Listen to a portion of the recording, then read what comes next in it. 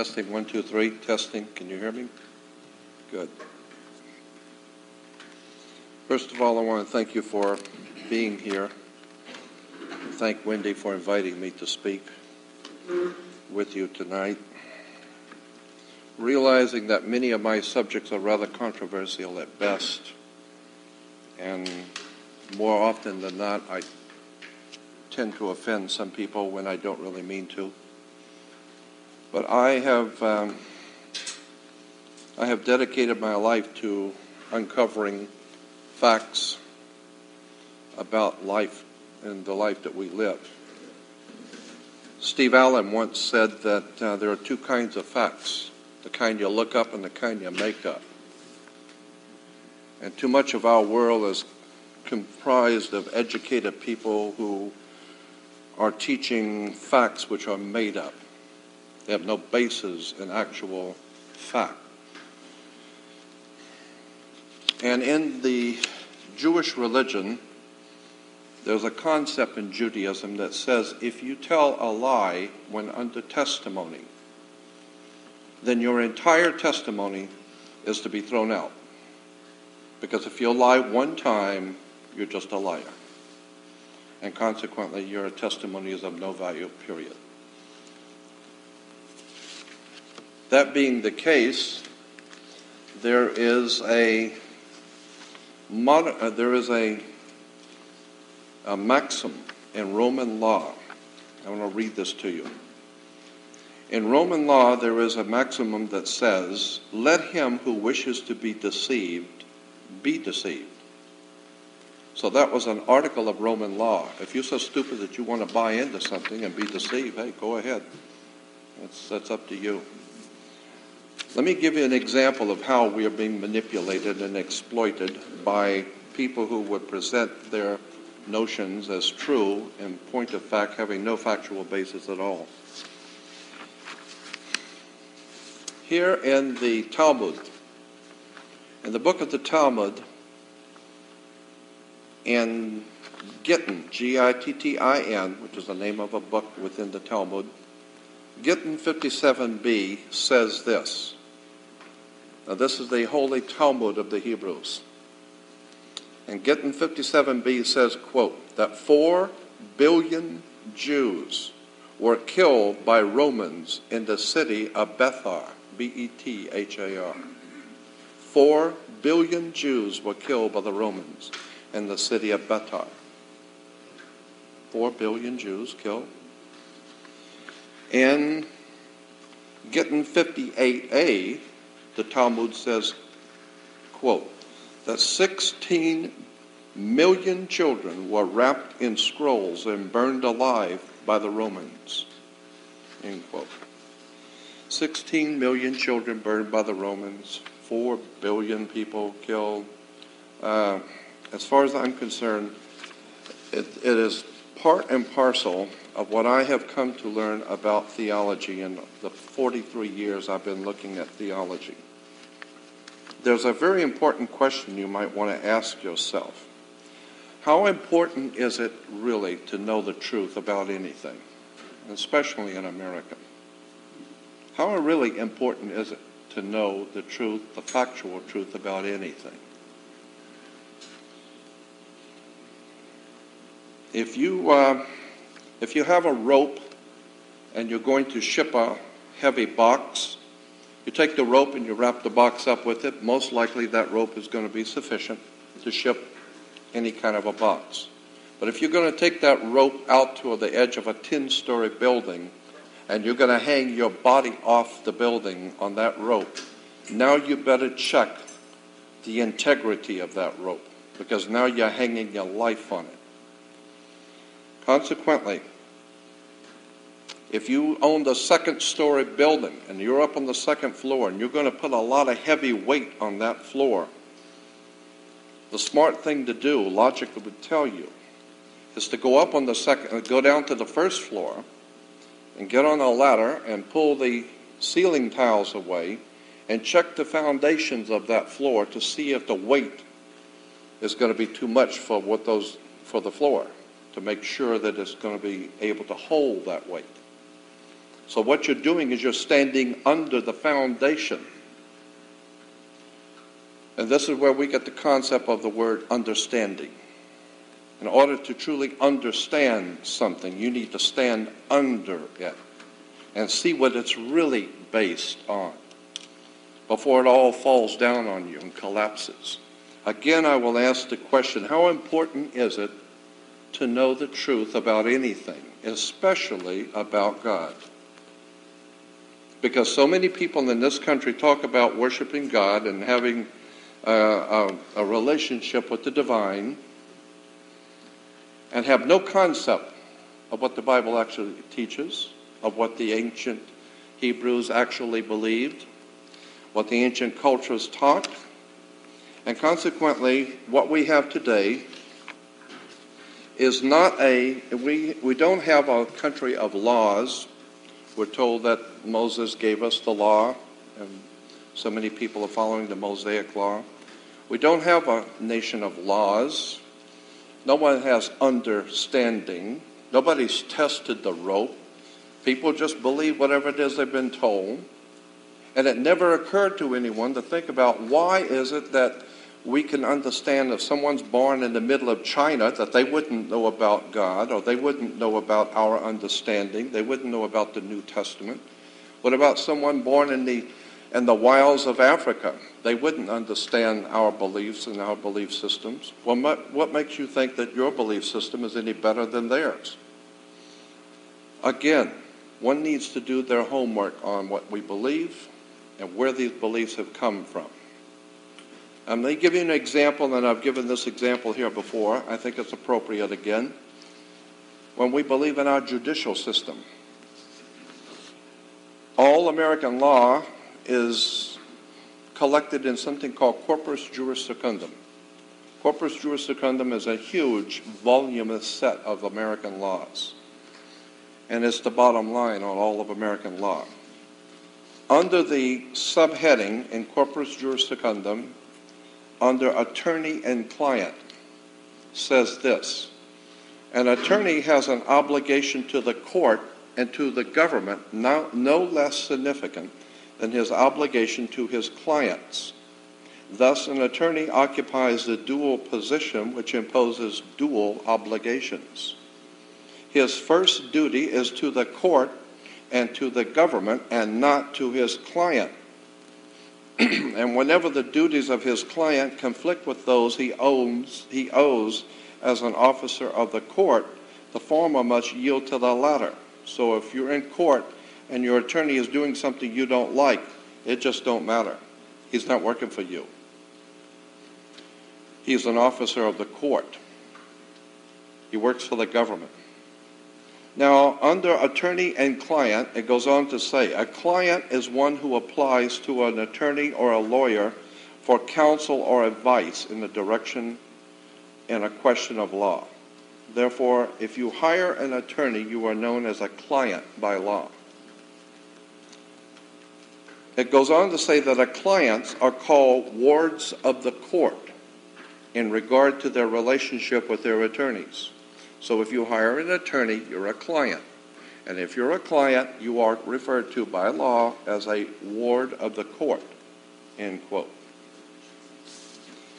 Black's Law Dictionary, under the heading of wards of the court, says, a ward of the court is an infant or a person of unsound mind. So if you hire an attorney by law, you're an idiot.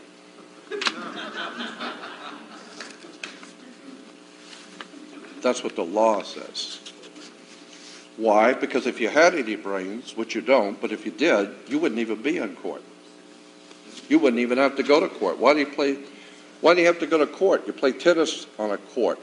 You play basketball on a court. Why do you play tennis? What do you play tennis on a court with? You play with a racket. The reason why is because everything is a racket. The whole thing is a racket. You think it's by chance that these words and terms are used, you better go back and do your homework. The people who run this country use terms and words and symbols and emblems, and they are telling you something all the time and you don't see it.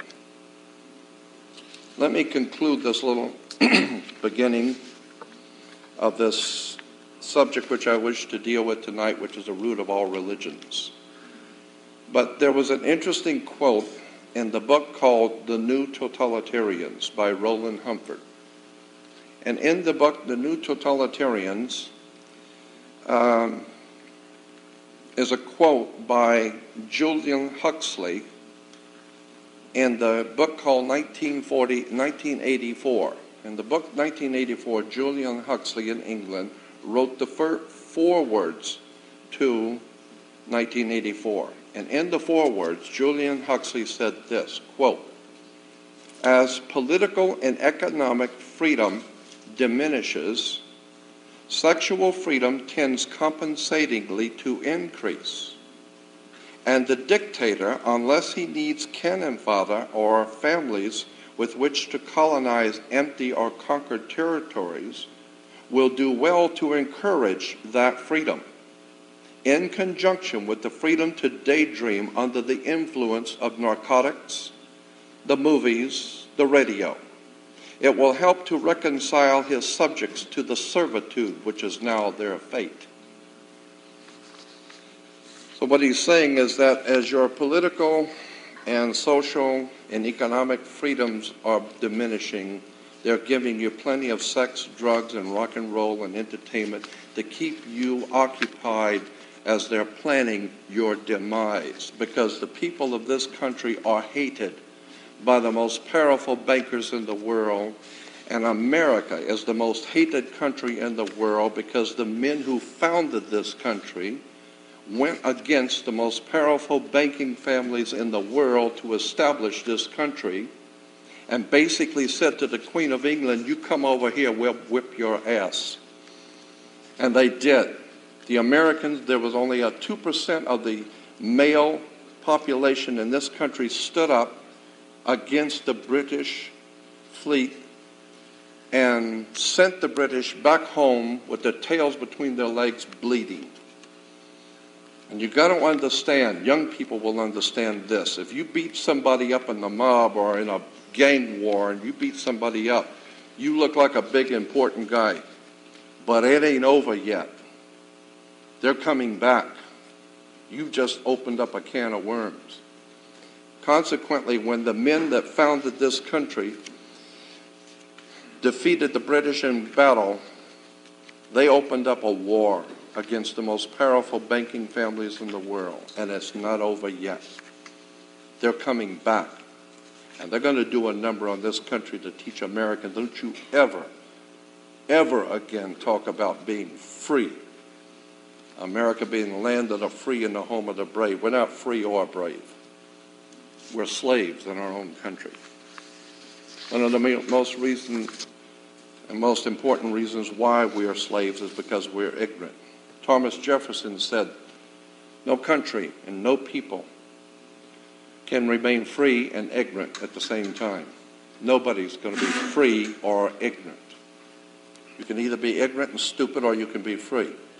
You can't be both. Which brings me to my subject, the root of all religions. I find it to be amazing that so many people in this country give lip service to God. They talk about God, they talk about the presence of the Almighty, and have no concept in the world where the word God comes from. Have no concept in the world where the theological ideas and concepts have come from in the Western civilization. God is simply the word dog spelled backwards. This is why our churches have dogma. You need to understand that God, the root word for God coming out of Europe, is Goth in German, G-O-T-H, which gives us Gothic cathedrals, Gothic architecture. That's German for God. In Scandinavia, the word is not goth, it's gut, G-U-T. So when you say, I got a gut feeling, it's like God's telling me something. It's gut is Scandinavian for God. You go back to the word God. As I said, God is dog spelled backwards. Why? Because in the ancient Egyptian religion, the most powerful divine being in all of Egypt was Osiris. And Osiris said that the gods who came from the star system of Osiris, or the star system of Sirius, came to this earth. This was the teachings of the ancient Egyptians, that the gods, aliens if you please, came from another world called Sirius, and they came here and set up a divine arrangement in Egypt. And this is where we get the word sir. Yes, sir. It comes from Sirius, Osiris. And today we know that Sirius is called the dog star. So when you begin to look at the movies, television, and research these subjects for many years, you begin to see how words and terms and symbols are being used to manipulate our thinking. And again, I ask, how important is it really to know the truth?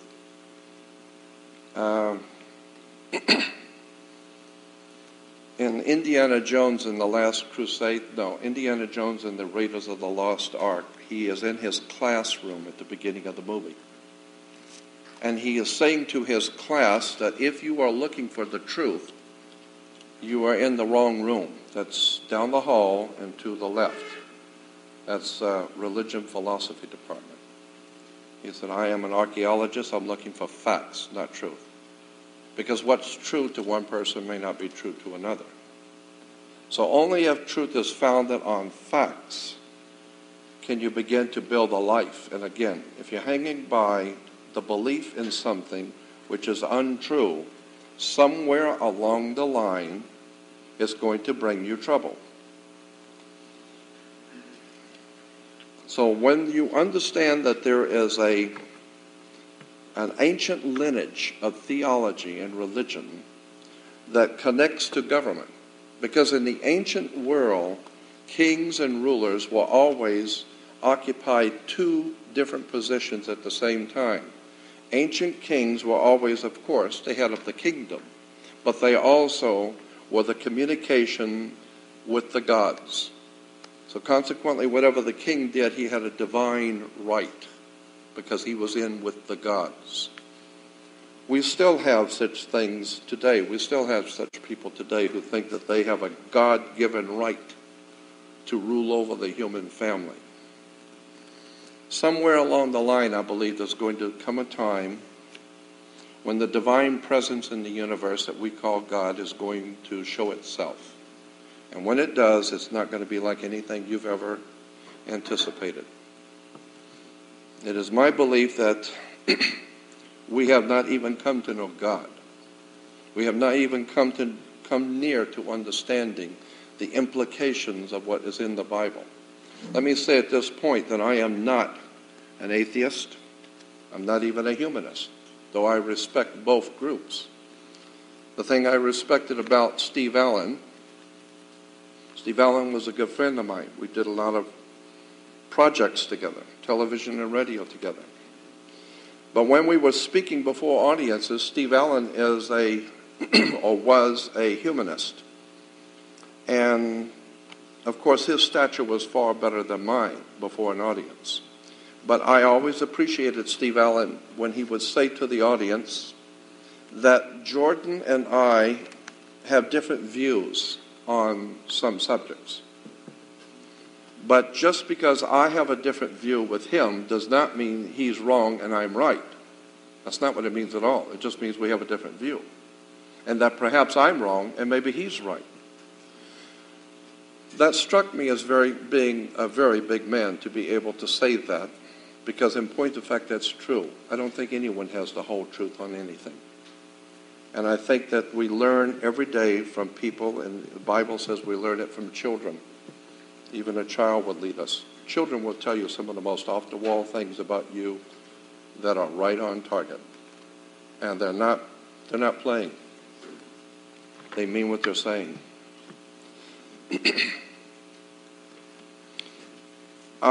So many people today in this country go to church and have no idea in the world where the word church comes from. The word church is an English word, that is based on a Scottish word, Kirk. This is why in Star Trek you have Captain Kirk and the good ship Enterprise. Enterprise, Kirk, church. This is why so many churches are divided into denominations like 10s and 20s and 50s. These words, they mean something. Kirk is Scottish for the English word church. But Kirk goes back to a Roman word, Circe, C-E-R-E-S, Circe. Circe was the name of a Roman goddess. She was called Mother Circe. Mother Circe could be traced back to a more ancient goddess in the Greek mythologies named Circe. Mother Circe in Greece became Mother Circe, in Rome became Mother Kirk, in Scottish became Mother Church, in English. Mother Circe in Greek, go back and do some reading on Greek mythology, you will find that Circe, Mother Circe, was able to hypnotize people and bring them into her home and hypnotize them and turn them into pigs and animals and then eat them. She would live off of them. This is precisely what Mother Church was designed to do some 1600 years ago by Constantine, Emperor of Rome. In the city of Nicaea, France, Emperor Constantine called together all of the magic practicing priests of the Roman Empire because the empire was in trouble, like America is today. America's falling apart. America's in decline. America is collapsing. And I am of the opinion that America is collapsing because it's God's will that this nation collapse. Because it has accepted lies and deception and promoted all the teachings that are just not true. And somewhere along the line, that divine one in heaven couldn't possibly care less about what we think or how we view anything. It has its own agenda. As one minister I had respect for many years ago said, if God's going to do something, you can't stop him. And if he's not going to do it, you can't make him. So since you can't influence anything, you ought to just shut up and sit down. And that's exactly what the scripture says. Be still and quiet and know that I am God. The idea being is that we don't have control over anything. The President of the United States has no control over anything. Governments have no control. But as long as they can make you think they're in control, then you will do their bidding. The most important thing you need to understand about your life is that God gave you your life to be free, not to crawl on your knees to any government, not to bend your knee to any man or any group of men, no church, no religion, no synagogue. You need to do your homework and find out where all this stuff really comes from. Moses was the leader of the moon cult. How many Jews know that? That Moses was the leader of a moon cult? The children of Israel worshiped the moon at the time of Moses. Moon cult, the lunar god. This is why today, all celebrations in the holidays in Judaism are celebrated after sundown. Do you know why all the celebrations in Judaism are celebrated after sundown? It's because they were worshiping the moon, and that's when the moon comes out, is after sundown. When you begin to see how the stories of Moses giving us the law, the 10 Commandments, go back and read the 10 Commandments. You'll find out, first of all, there's 2 different renditions of the 10 Commandments in Genesis. One says one thing, one says the other. But the 10 Commandments of Moses is based on an Egyptian story called the 12 Negative Confessions. The 12 Negative Confessions were borrowed from the Law of Hammurabi. And the law of Hammurabi goes back to the most ancient laws that this world has ever known, and the Assyrian Hammurabi king. So there's a lot going on here. I said to some of the young people a while back before I started this, that Indiana Jones and the Last Crusade, what are you talking about, a last crusade? I never met Steven Spielberg personally, but I am convinced that Steven is many things, but stupid isn't one of them. He doesn't make movies that are based on absolute total fiction. This guy is around and in the company of brilliant people. Hollywood is turning out some impressive material. You need to do your homework and look at these stories that are coming out. In what we would refer to, and I'll get back to Steven Spielberg, I have a reason for bringing that up, in what we would call the white man system, which is a Druidic, Northern European religio-political economic system. For 1,000 years before the Roman Empire, Western Europe, Scandinavia, Britain, was what we might call the white establishment on the earth. And one of the most important priesthoods in that ancient establishment were the Druids. And the Druids had a very important symbol that they used that we still have today. It was a magic wand. Many of the Druid priests used magic wands, like Merlin the magician with his magic wand. Magic wands were always made out of the wood of a holly tree. It's made out of Hollywood.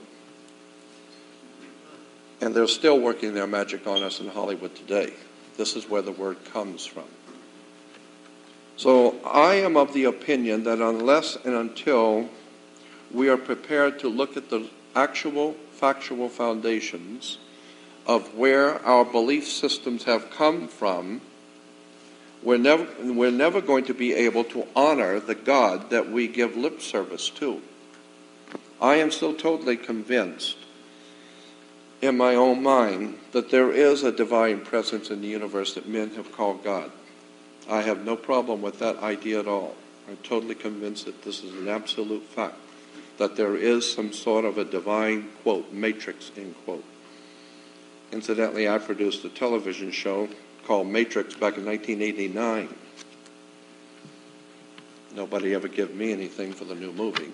But going back to the fact that I believe that there is a God, I believe that there is a divine presence in the universe. But I'm also well aware that that presence has been misrepresented for many reasons, usually for ignorance alone. And this is why I wanted to talk a little bit this evening about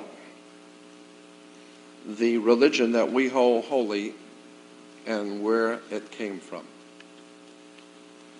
Keep in mind that all of the religious teachings of the Western world and our Western civilization, all of the religious concepts and ideas that we hold dear have developed in the Northern Hemisphere.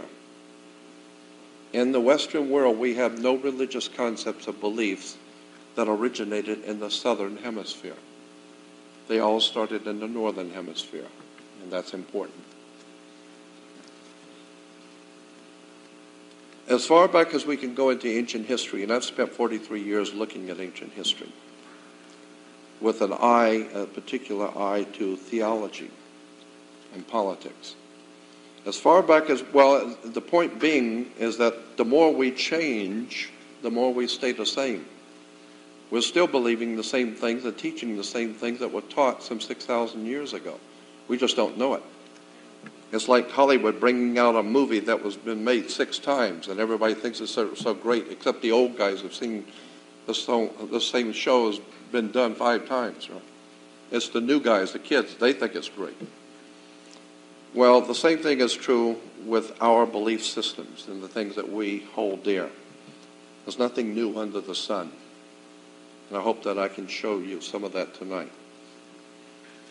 Put yourself back some 6,000 years ago, when we don't have indoor plumbing, we don't have heat, mankind living on the great deserts of the world, from the Serengeti in Africa to the Fertile Crescent in Iraq and Iran, 6,000 years ago.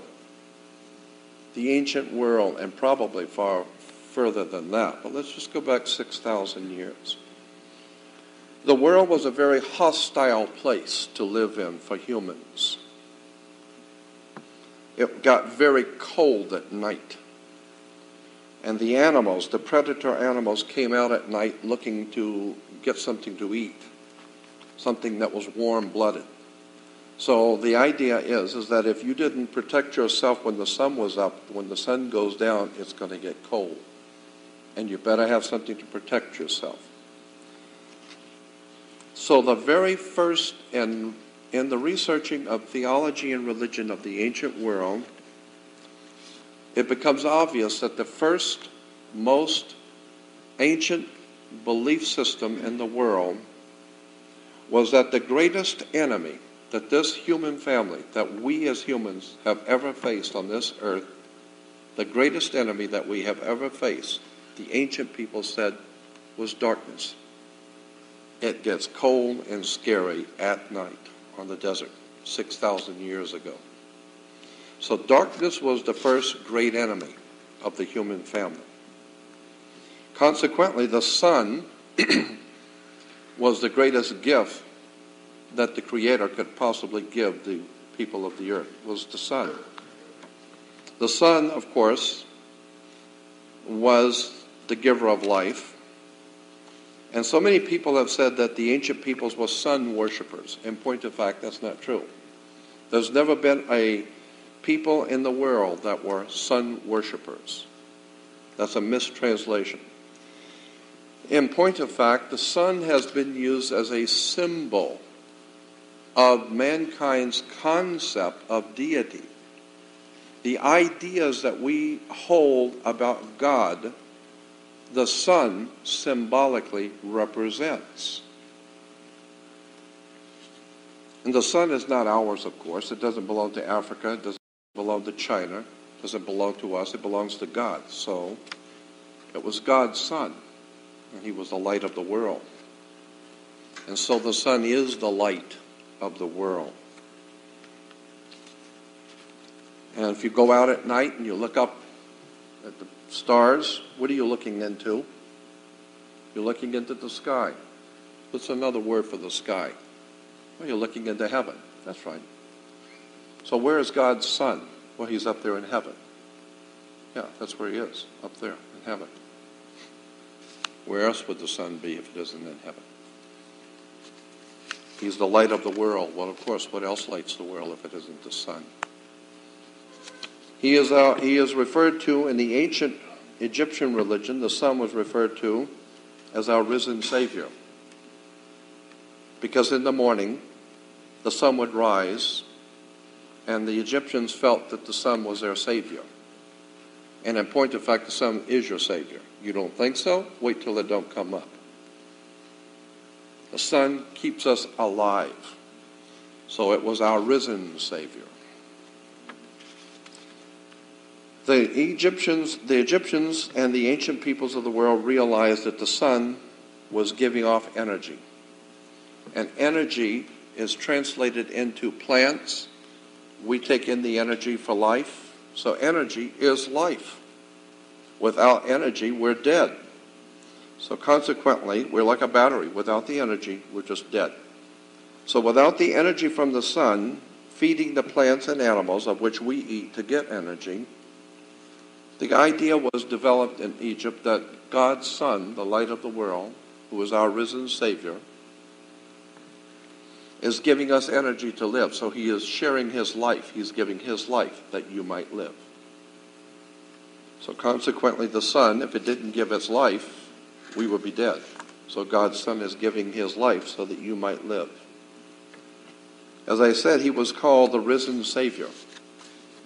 The name of the sun had different names, different times in history of the Egyptian Empire. When the sun came up in the morning, he was known as the newborn sun. His name was Horus. Horus.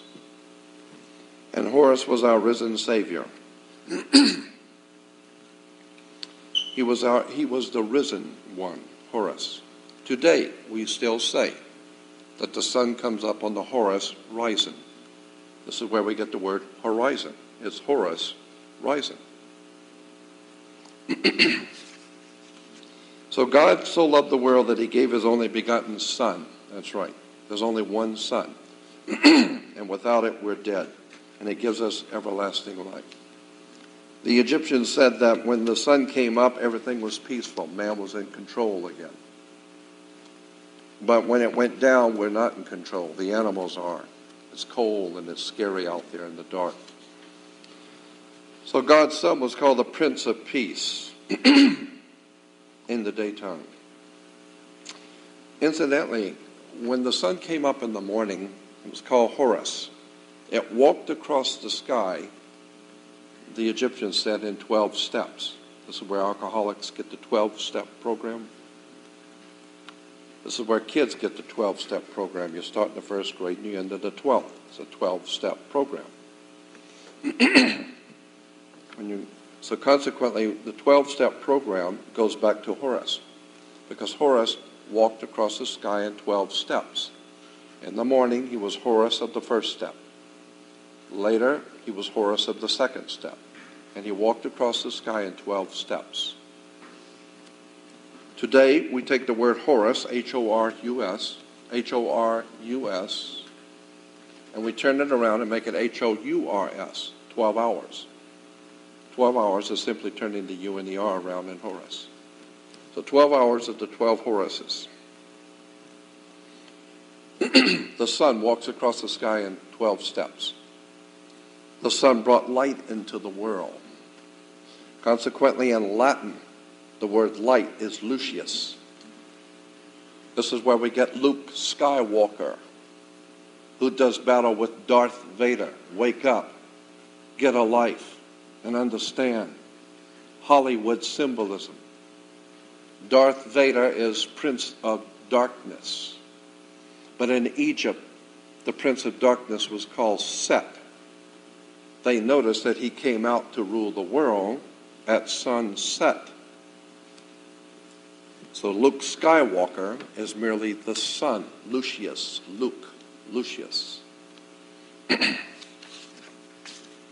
The evil that ruled over the night was, I said, ruled over by the Prince of Darkness.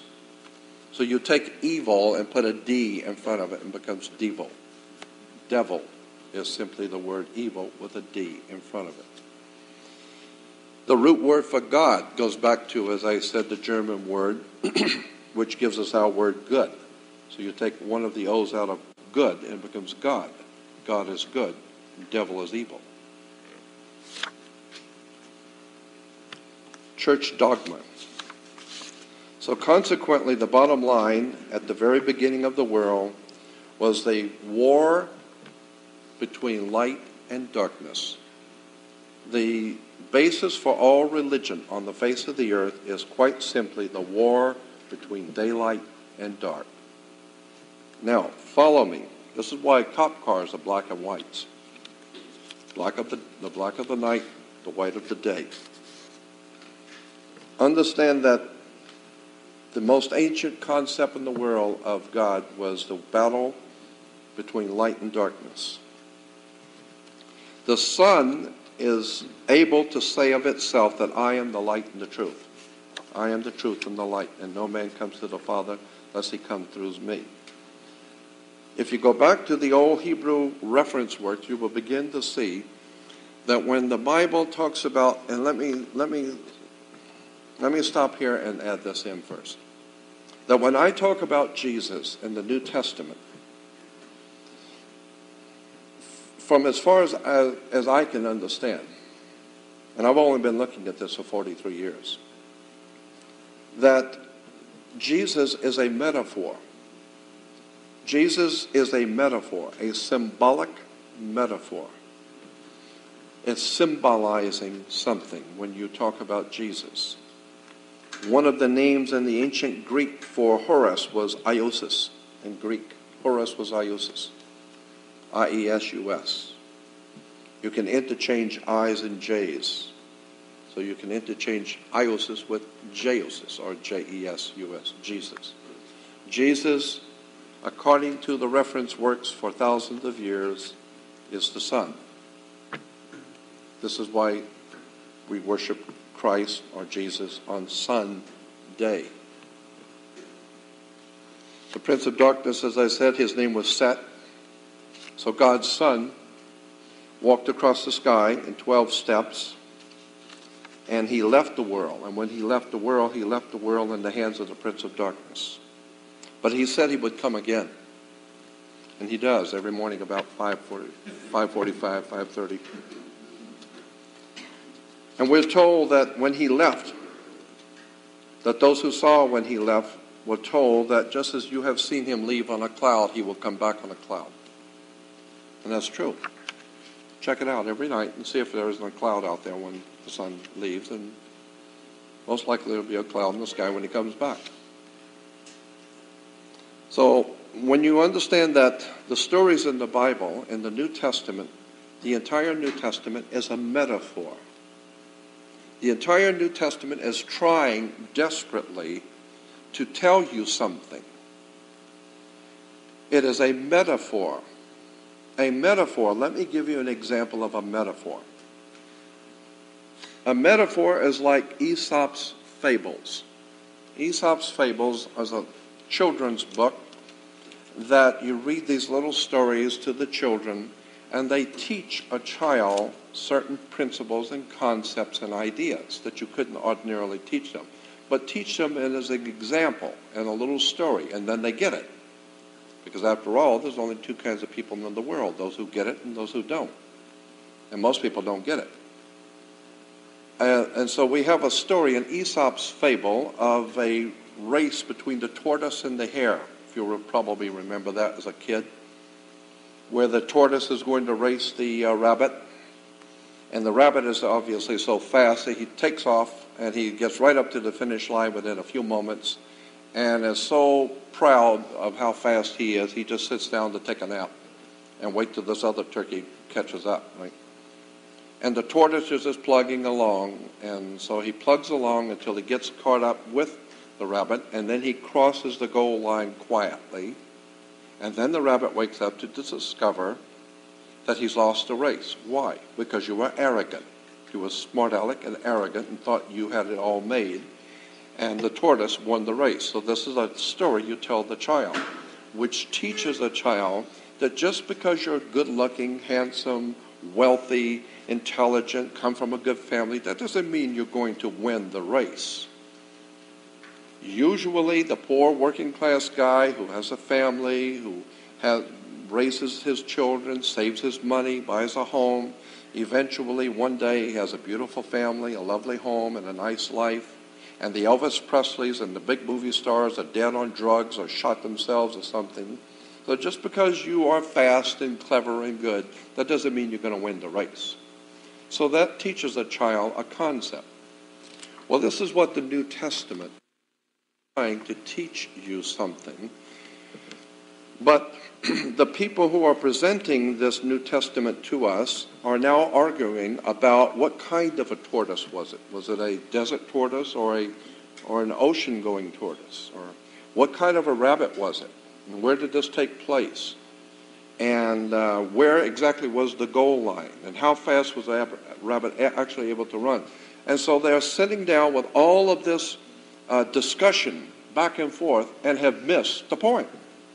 The point is, the Bible is the greatest story ever told. It's just a story.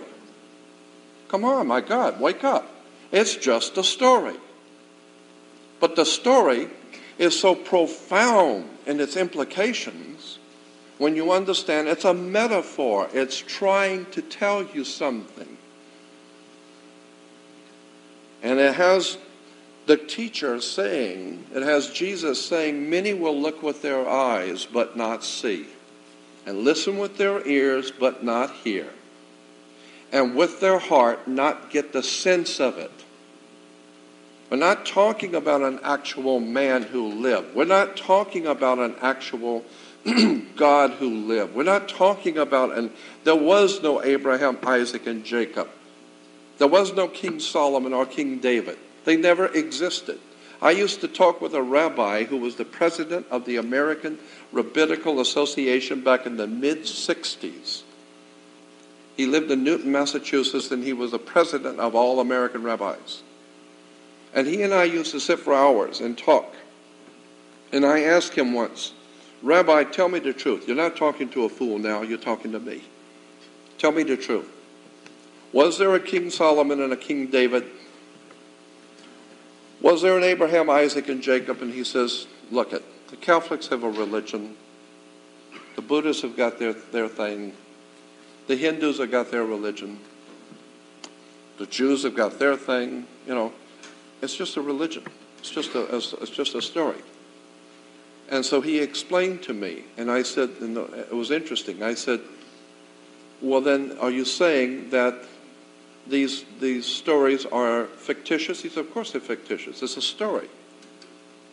And then he explained to me that in the Hindu religion, we have Brahma, Vishnu, Shiva, the triune God, Brahma, Vishnu, Shiva. In Egypt, we have Osiris, Isis, Horus. In Christianity, we have the Father, Son, and Holy Ghost. So in Judaism, we have to have Abraham, Isaac, Jacob, the triune God. Incidentally, Abraham was not called Abraham in the Bible. He was called Abram. Did you know that? Because most people don't. Abram was from the land of Chaldea. Did you know that? Abram was from the land of Chaldea. Do you know where Chaldea was? Chaldea is what we call today Iraq. So the great and holiest of all holy men to the world Jewish religion is Abraham, who really wasn't Abraham at all. It was actually Abram, and he was an Iraqi. That's the history. And then when you find out Abram, A-B-R-A-M, as the rabbi, I was going to give his name, as the rabbi said to me, Abraham's first name was actually Abram, A-B-R-A-M, because in the ancient Hebrew, A-B, Ab, is father. And Ram, R-A-M, is Aries, the ram. The constellation of the ram is Aries, the ram. This is why when Moses comes down from the mountain with the 10 Commandments, and he sees the children of Israel worshiping the golden calf, and he throws the law down and breaks the tablets, he was the first lawbreaker. He broke the law. And consequently, he saw the children of Israel worshiping a golden calf. Why? Go back and look at this story, and you begin to see that the golden calf was actually the son in the age of Taurus, Taurus the bull. Taurus the bull was the golden calf. This is why in England they even have a university called Oxford. It goes back to the worship of the golden calf, Oxford. We'll go on with all of that later, but again, Jesus represents a metaphor. The word Jesus is a metaphor, a symbolic term for spiritual and intellectual enlightenment. Let me go back over that again for you. This is a very important point. Jesus, not a man, but Jesus is a metaphor it's a symbolic metaphor for spiritual and intellectual enlightenment, as opposed to ignorance. So consequently, everything that the Bible has Jesus saying and doing is what intellectual, spiritual enlightenment would do and say in any given circumstances. Consequently, we're told that Jesus was arrested, and they brought him into the temple and at nighttime and tried him and found him guilty of sedition. And You go back and look at that story. First of all, if you're sound asleep, and you've been very, very tired, and you're right in the middle of a very sound sleep, and someone slips into your bedroom and turns on a 600-watt bulb right next to your bed, it not only frightens you, but immediately you turn your head away. You don't want to, because it hurts your eyes. Why? Because the light is too brilliant. It's too bright and it hurts your eyes. Symbolically, that's what we're talking about in the Bible. When somebody who is spiritually enlightened, brilliant, so to speak, someone who is spiritually alive with intellectual and spiritual enlightenment, and he's trying to enlighten you, and you're listening to that one as he speaks, what you're doing is you are judging the spiritual and intellectual enlightenment to see what you decide about it, whether you think it's true or not. So what you're doing is you are judging spiritual and intellectual enlightenment. Where? Up here in the temple. That's the part of your brain. In the temple, you are trying the light of God's Word, intellectual, spiritual enlightenment in the temple. Consequently, when you decide, after hearing someone who is trying to enlighten you spiritually, you've decided that this guy is full of bull and you don't want to hear him anymore. You've heard enough of this. What you have just done is you now have put to death. You have condemned him to death, to die. You have condemned spiritual and intellectual enlightenment to die. Where? Well, where was it said that Jesus died? In Golgotha, skull place, the place of the skull. You put intellectual, spiritual enlightenment on trial in the temple. And when you decide you don't want to hear any more spiritual enlightenment or intelligence, then you decide to condemn that spiritual enlightenment to death. Where? In Golgotha, skull place, in your head. So the whole story of the New Testament is the war between spiritual and intellectual intelligence as opposed to a world of darkness, ignorance, ill-informed ignorance. And of course, spiritual and intellectual enlightenment always dies between two thieves, the regret for the past and fear of the future. That's always killed everything. Consequently, we're told that God's Son dies with a crown of thorns. Crown of thorns, yes.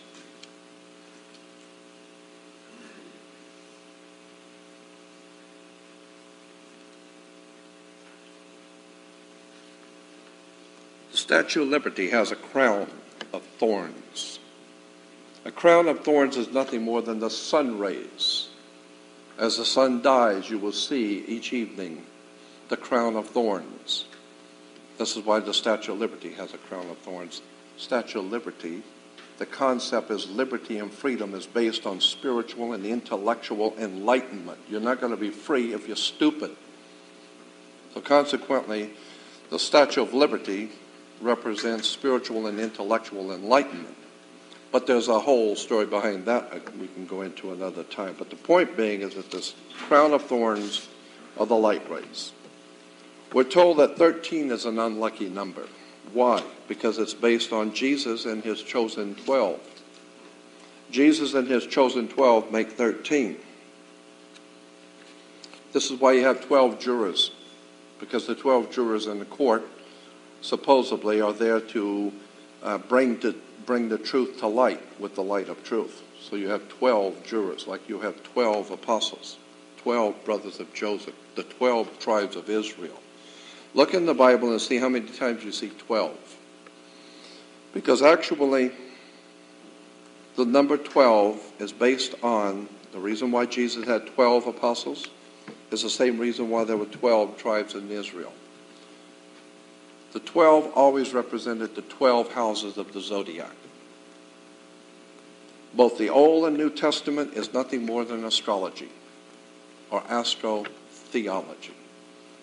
This is why the Bible has Jesus saying the prayer that we are to pray to God, our Father who art in heaven, hallowed be thy name. Let thy kingdom come and thy will be done on earth as it is in heaven. You begin to look up the word kingdom, and it is a root word for zodiac. So what the master teacher, the enlightened one, was telling us is that let thy kingdom, the zodiological, astrological complication of the heavens, is the kingdom of God. And those 12 constellations direct the affairs of mankind on the earth. And for thousands of years before even the Roman Empire, the ancients traveled the seas of the world by the study of the stars. They navigated around the earth because they could look at the stars and travel around the world navigating by the stars.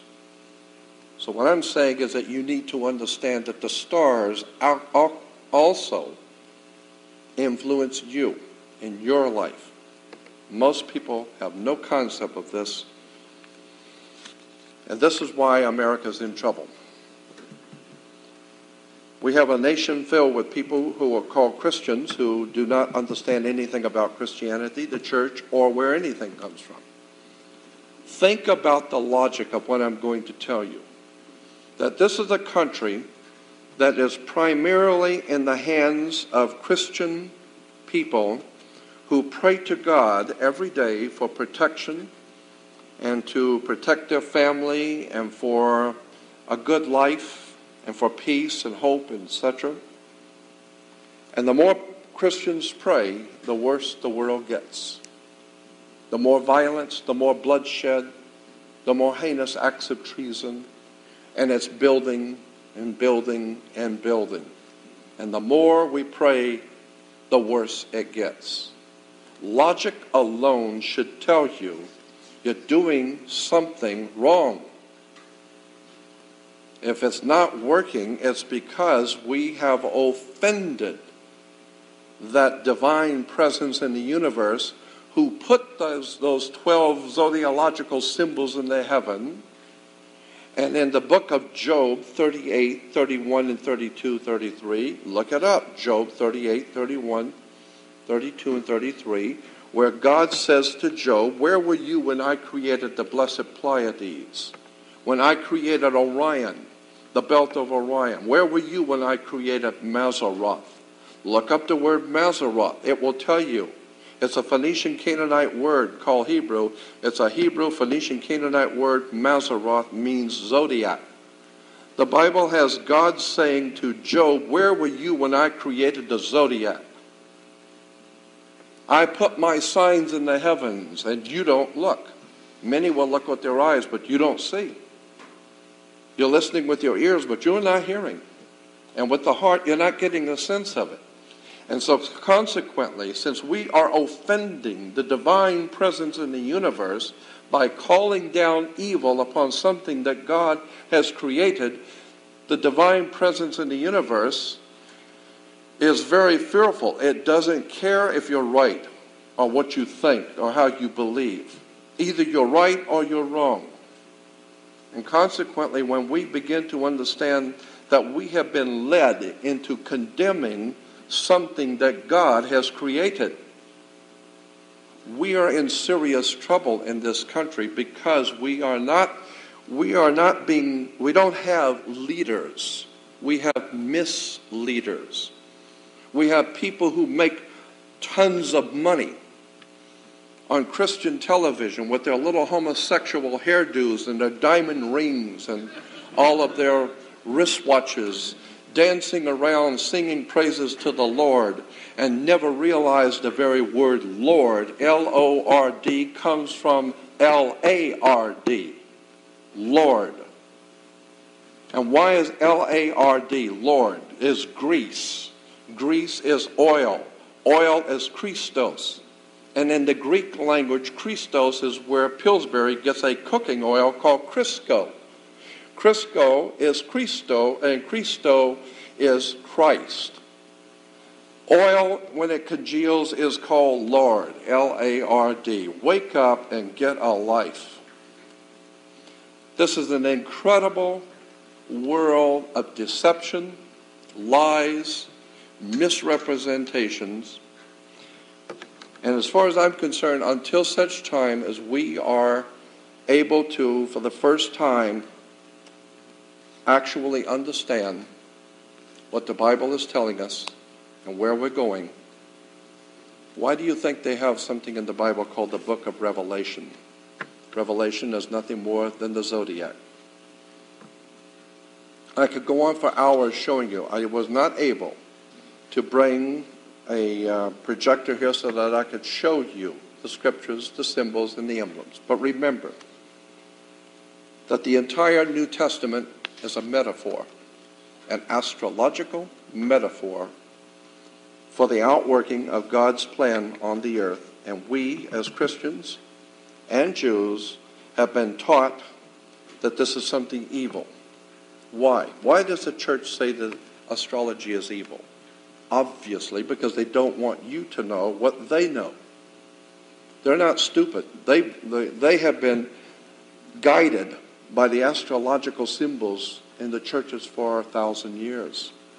Why do you think Jesus fed his followers with 2 fish? The 2 fish are Pisces. Why do you think the Pope wears the mitre? It's the symbol of the fish. The 2 fish are the 2 fish of Pisces. Let me go back and explain this to you. On the first day of summer, as I said, all of the religious teachings in our Western world come from the Northern Hemisphere, all right? If you go to the very first day of summer, directly overhead in our Northern Hemisphere, the first day of summer is the constellation that begins summer is called Leo. So consequently, the sun is called the Lion King. Disney makes movies about the Lion King, and Christians go to see the movie The Lion King and haven't got the faintest idea in the world what they're looking at. Disney also is many things, but stupid is not one of them. So the Lion King is the sun in the constellation of Leo, the lion of the tribe of Judah. But consequently, 3 months later, he enters into something called autumn, or the fall. Why? Because he was standing straight, and now he's falling. So the first day of fall, he is halfway on his way to the southern hemisphere. Now understand, each day from the first day of summer, the Lion King, it moves 1 degree southward every day, 1 small degree southward every day, until it hits the 3 months, the 90 days. It hits the 90th degree. It is now passing over the equator, and it's heading south. 3 months later, 90 degrees more, and it finally ends up in the lowest part of the southern sky. For 3 days, once it reaches the lowest part, it's called the winter solstice. That's on December 22nd. The sun going southward reaches the lowest point in the southern sky on December 22nd. And the next day, December 23rd, it rises on that same degree. The following day on the 24th, rises on the same degree. So it hasn't gone any further south, and it hasn't started back north either. So for 3 days, the sun is dead in his tomb. On December 25th, each year, the sun moves 1 degree northward, which means it's now moving again. So therefore, it is born again. And we now are able to celebrate God's Son's birthday on December 25th. It is born again. Why? It is now beginning its annual journey back to the northern hemisphere. And as it gets to that halfway point again, and this is important, as it gets to that halfway point again, we call it spring. Because he was dead in winter. He was the Lion King in summer. He's now fallen, Now he's completely dead in winter. Everything's dead in winter in the northern hemisphere. Now he's coming back, so he's springing back to life. And in the first week of spring, he crosses over the equator again, coming back to the northern hemisphere. So in the ancient world, they celebrated the first week of spring. And when in the ancient world, when you died, like the sun did in December, when you died in the ancient world, people would say, grandmother passed last night. We still say the same thing today. Grandfather passed on last night. Grandmother passed away, or they passed. The word passed always meant death. They have died. They passed last night. And so consequently, the Egyptians said that when you died, you passed over from the east of the Nile to the west of the Nile. You have passed over to the next world. So consequently, the son, which was the lion king of the tribe of Judah, he was really hot. And then in the fall, he's now falling. And now he dies in Capricorn. He dies in the winter.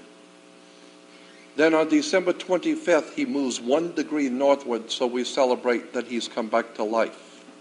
He is now moving back into the northern hemisphere. He crosses the equator on the first week of spring. And the ancient peoples, 1,000 years before Hebrews ever existed, celebrated the first week of spring, and they called it the Passover. Okay? The Passover is the sun passing over the equator on its way back to the northern hemisphere. And once it reaches the northern hemisphere, the Passover is in the constellation in the ancient zodiac of Virgo. So he is born of a virgin. Wake up. Get a life. This is why Christians are called believers, because they believe. They don't know anything. They believe. And I am saying that if there is a God, which I am totally convinced there is, then we had better wake up and start showing respect for the divine heavens and the story that is written in the divine heavens, because there are some serious problems coming down on this earth, and it's been foretold thousands of years ago by people who knew how to read the symbols.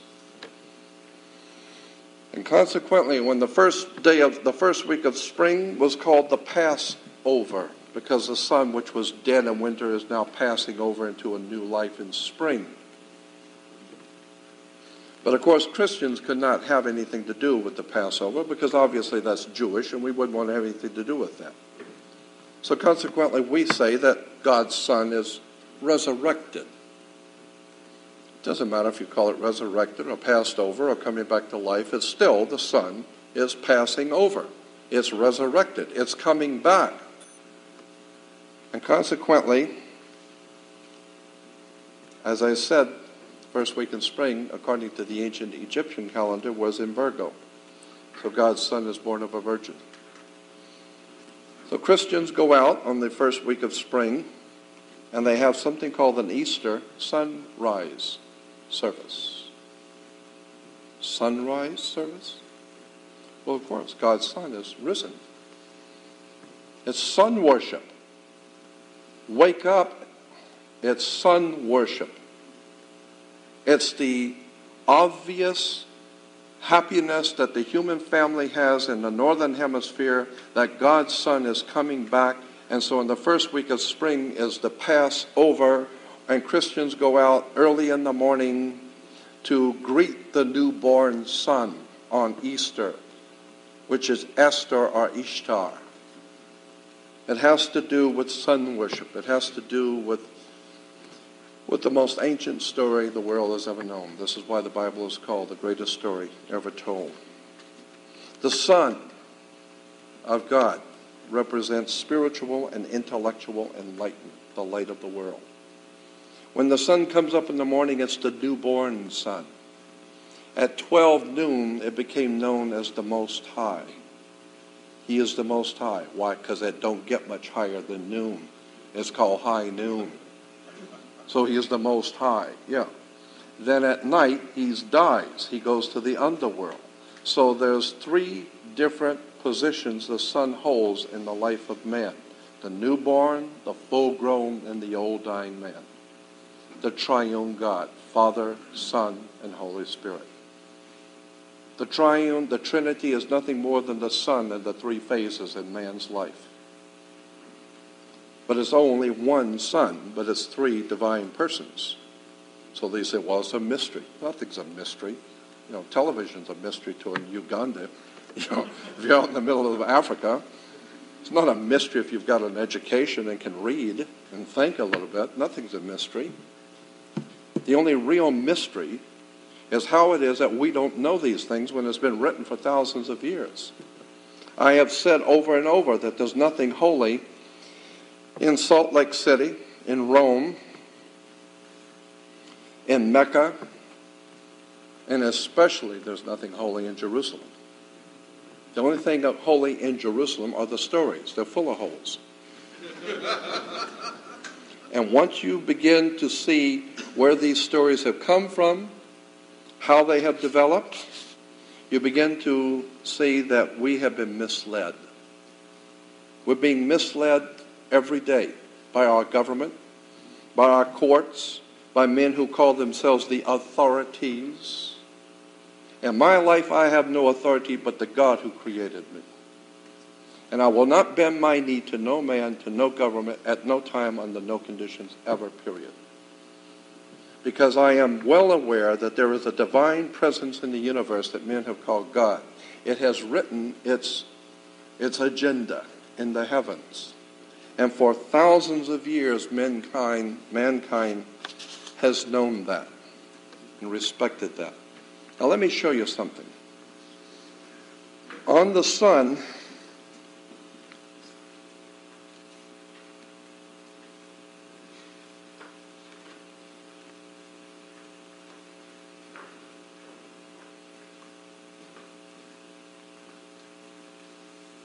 draw a circle, and in it you put 360 little dots around the circle. 360 dots around a circle, or 360 degrees.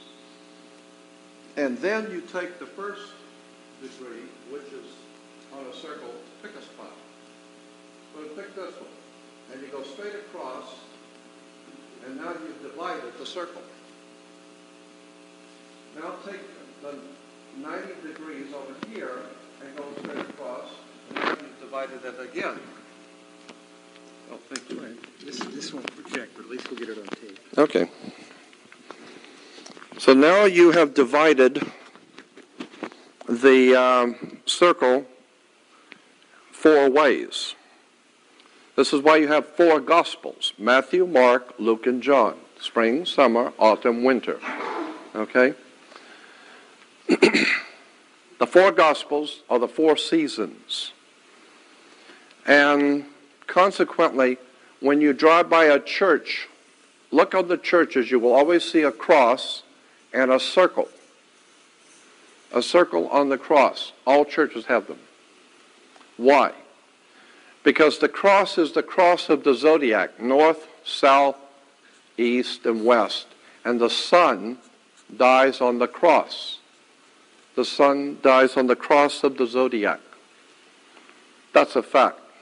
This is why, if you go to any church in this country, you will see on the cross a circle. The circle is the sun, God's Son, the light of the world.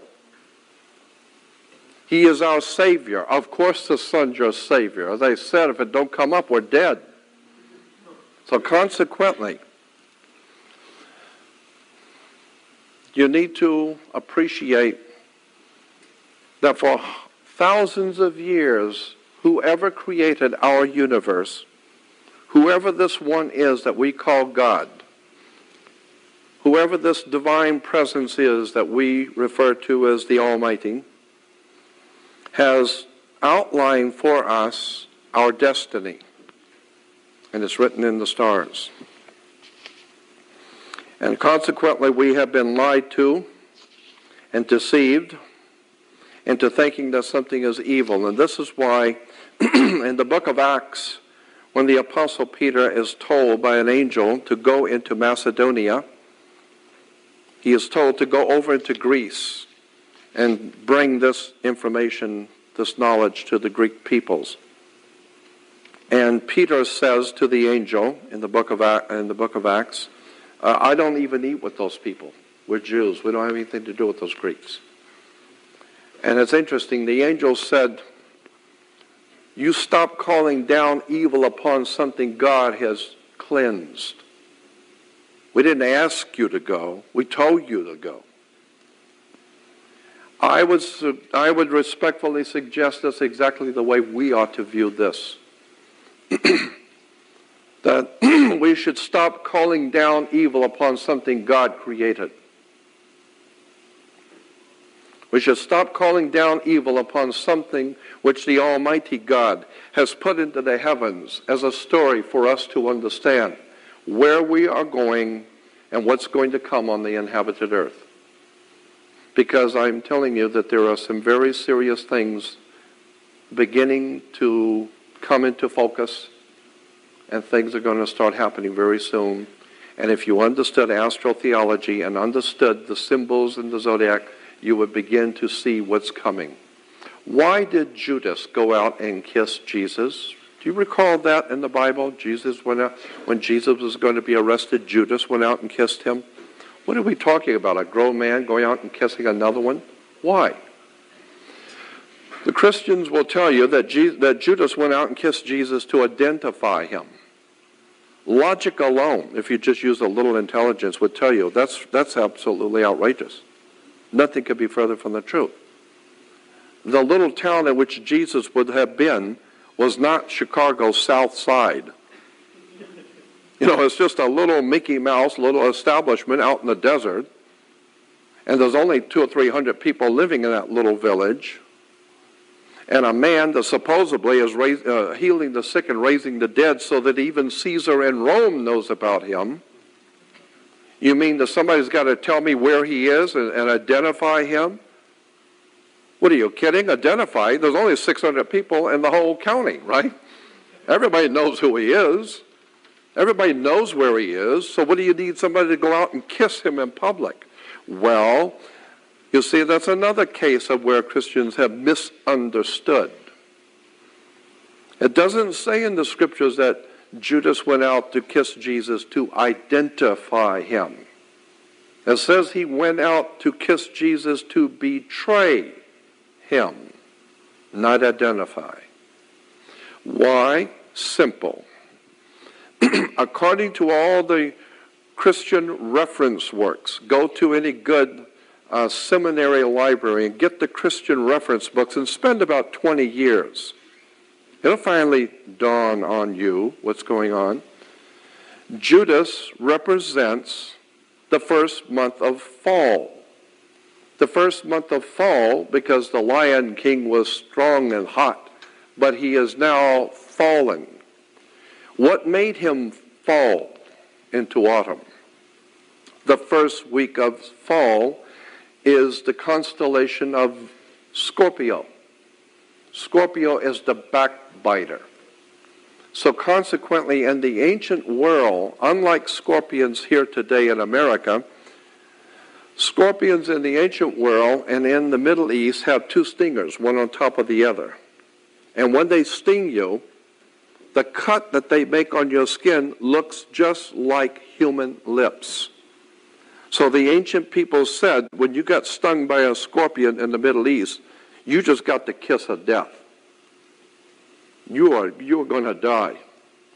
And how do they know? Because the cut looks like two lips. You got the kiss of death. This is where the mafia and Corsica and Malta got the concept of the kiss of death. They kiss you when they're going to kill you. The symbol goes back to the scorpion. It's deadly, and they're going to kill you. You're going to die, and they kiss you goodbye.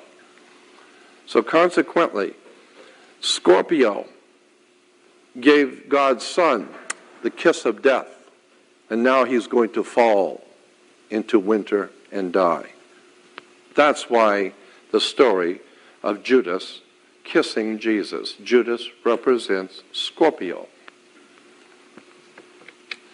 In the first week of spring, when the sun comes back to the northern hemisphere, the Jews call it the Passover. Christians call it Easter. But in the ancient world of what today we refer to today as Israel and Lebanon, in that area today we call it Israel and Lebanon, thousands of years ago was called Canaan. Have you ever heard that name, the land of Canaan? Incidentally, Canaan in the Phoenician language means merchant banker. I don't know what that tells you. In the land of Canaan, and this is important, so try and follow this. The land of Canaan celebrated Easter, Passover, whatever you want to call it. But they didn't call it Easter or Passover. They called it the marriage feast. They call it the marriage feast of Canaan. This was a celebration of spring. Why? The marriage feast of Cana was quite simply the marriage between God the Father and Mother Earth, Mother Nature. God the Father was going to impregnate Mother Earth, Mother Nature, with his sacred fluid, which brought life to the world. That fluid in the ancient Hindu was called rain, R-A-I-N. Rain in the ancient Hindu religion was called the sacred fluid which brought life into the world. And so consequently, the ancient Phoenician Canaanites, who we today call the ancient Israelites, celebrated something called the marriage feast of Cana. The marriage feast of Cana was quite simply the marriage between God the Father and Mother Nature, Mother Earth. And consequently, in order to have some sexual union between God the Father and impregnating Mother Nature, you had to have a wedding. So it was called the wedding feast of Cana. And the concept of the wedding feast of Cana was very simple. God's Son was asked by Mother, his mother, Nature, Mother Earth, asked God's Son to draw water. Well, that's what the sun does. It draws water. And so it can rain on the grapes. And you can smash the grapes and make wine. So God's Son draws the water to change water into wine at the great marriage feast of Cana. The Son draws the water, it rains on the grapes, they smash the grapes, and they make wine. God's Son has changed water into wine. All of these concepts and ideas, as I said, we're told that Jesus said, "In my Father's house are many mansions." Another mistranslation. That's not what it says in the original. When we hear that Jesus said, "In my Father's house are many mansions," no. The heavens were, to the Phoenician Canaanites, the heavens were referred to as the temple of God. The heavens declare the temple of God. This is where God exists, is in the heavens. So consequently, in the New Testament, it is a mistranslation to say, "In my Father's house are many mansions." That doesn't make any sense to anyone. Read correctly in the Greek, what Jesus was saying and what intellectual spiritual enlightenment was saying, "In my Father's abode are many houses." Not "in my Father's house are many mansions," but "in my Father's abode are many houses." Yeah, like 12 houses of the zodiac. And on the Last Supper, Jesus at the Last Supper is, of course, the last Passover meal. Because every spring they would celebrate the coming of the sun in Virgo with a Passover meal, because the sun has passed over. Well, the idea is that in the last Passover would be the last year in the particular sign, and the next year would begin a new sign. And as I said at the beginning, Moses comes down from the mountain. He sees the children of Israel worshiping the golden calf. The golden calf, again, was the sun in the age of Taurus. And Moses comes down to bring the new law, a new beginning, a whole new religion. Now this time, Moses is bringing the new religion, which is going to be the age of Aries, the ram. And so consequently, the Jews today still blow the shofar, or the ram's horn. They blow the shofar, which is celebrating the sun in the age of the ram. Their father, Abraham, the shofar. My father's house, how many mansions? No. Why do you have to get baptized? Well, if you're going to be born again, you have to get baptized. Why? Because when you were born, you came out of your mother's water. Her water broke, and you came out to life. So if you're going to be born again, then you have to go out into a lake, into Mother's water, Mother Nature, Mother Earth's water, and be submerged and come out, and now you're coming out of your mother's water, and you're going to be baptized and born again. We could go on and on. We're living in the last days, in the end times. Yes, we're living in the last days in the end times. Of what? We're living in the last days of the age of Pisces. Pisces is a symbol of the two fish. And this is why Jesus is called the great fisherman. The two fish. What's coming? What is the next age we're going into? Well, go to Luke in the Bible, in the New Testament, Luke 22:10. Luke 22:10, the apostles asked his 12 followers, asked Jesus, where are we to go now that you're leaving this world? Where are we to go? And he says in the book of Luke 22:10, go into the house, go into the city, and you will see a man carrying a pitcher of water. Go into the house of the man with the water pitcher. The man with the water pitcher, the house of the man with the water pitcher. Is this the house of Aquarius? Because that's a symbol of Aquarius, is a man carrying a pitcher of water. Go to any good Christian, Jewish reference work in the world, and all reference works will tell you that in the ancient world, no man ever carried water. Ever. That was unheard of in the ancient world. Men don't carry water. Women would go to the well. Women would get the water. Never would a man go to get water. It was unheard of. That was a woman's job. She goes to the well. Well, then why would Jesus say to his apostles, go into the city and you will see a man with a water pitcher? Go into the house of the man with the water pitcher. The story is an astrological story saying that the last Passover, the last supper, is in the age of Pisces, the two fish. And now we're going to go into the house of the man with the water pitcher.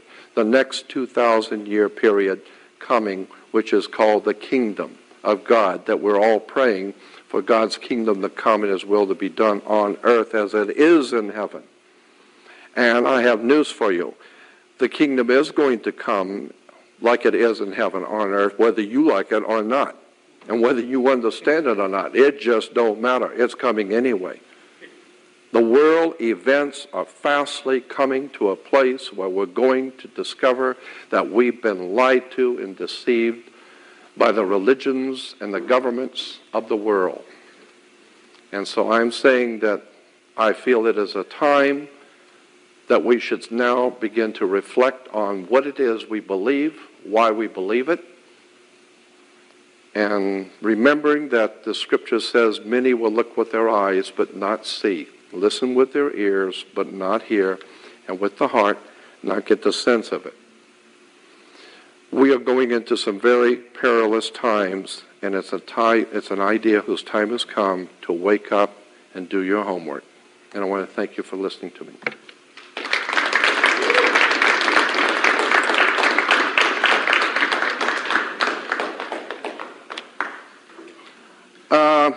Do you want to take a few questions, maybe, if you have any? Just because you're asking questions does not necessarily mean I have the answer.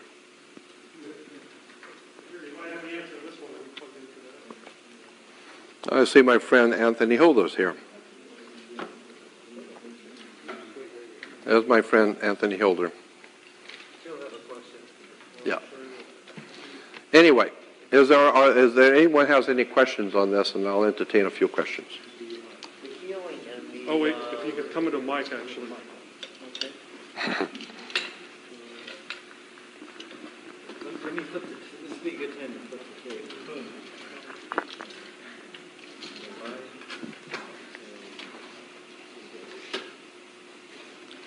What comment do you have on the healing and the resurrection of the dead on that part?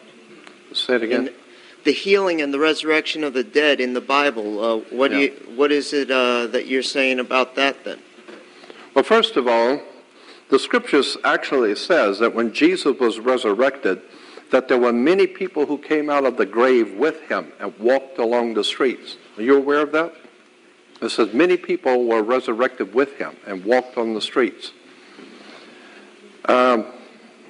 I have had so many people say, well, God is with me because I prayed to God when my child was sick or whatever, and he was healed, or this person was in this terrible accident and we prayed to God and they were healed or whatever. But what most people don't stop and think about is that all over the world and every nation, people who are honestly seeking divine guidance and help from the Spirit and the universe, that Spirit reciprocates. The Hindus have done the same thing. They prayed for someone to be healed, and they were healed. In Africa, there were African priests who will pray for someone who's been harmed or hurt or something, and they are healed. How did that happen? Well, in their language, they would tell you, well, their God, their Spirit, protected and healed this individual. Well, the Hindus will tell you the same thing. In China, they have the priest who will heal and pray over you, and it will heal you. And you say, well, how is it that all of these people will pray to their gods and it works? It's because there is no personal God. There is a presence in the universe that operates through us, so that if you sincerely are asking the Spirit to help you, it doesn't matter what color, race, creed, or color, or where you're from, that divine presence in the universe that men have called God operates through all of us. So it doesn't matter if you're in China or if you're in Africa or if you're in America. It just doesn't matter. That God is the God of all mankind. It operates through all of us. God is far too big for one religion. So consequently, when I use the term God, I'm not talking about the Jewish God or the Hebrew God or the Christian God. I'm talking about the divine presence that holds the whole universe together. And it has an agenda. And it responds to human life on the earth. So that if you are praying for something to happen, or praying for someone to be healed, and it happens, it's not because of your particular concept of God. It's because there is some kind of a matrix going on in the universe. Okay. Now the healing, or the resurrection, or the bringing it back to life.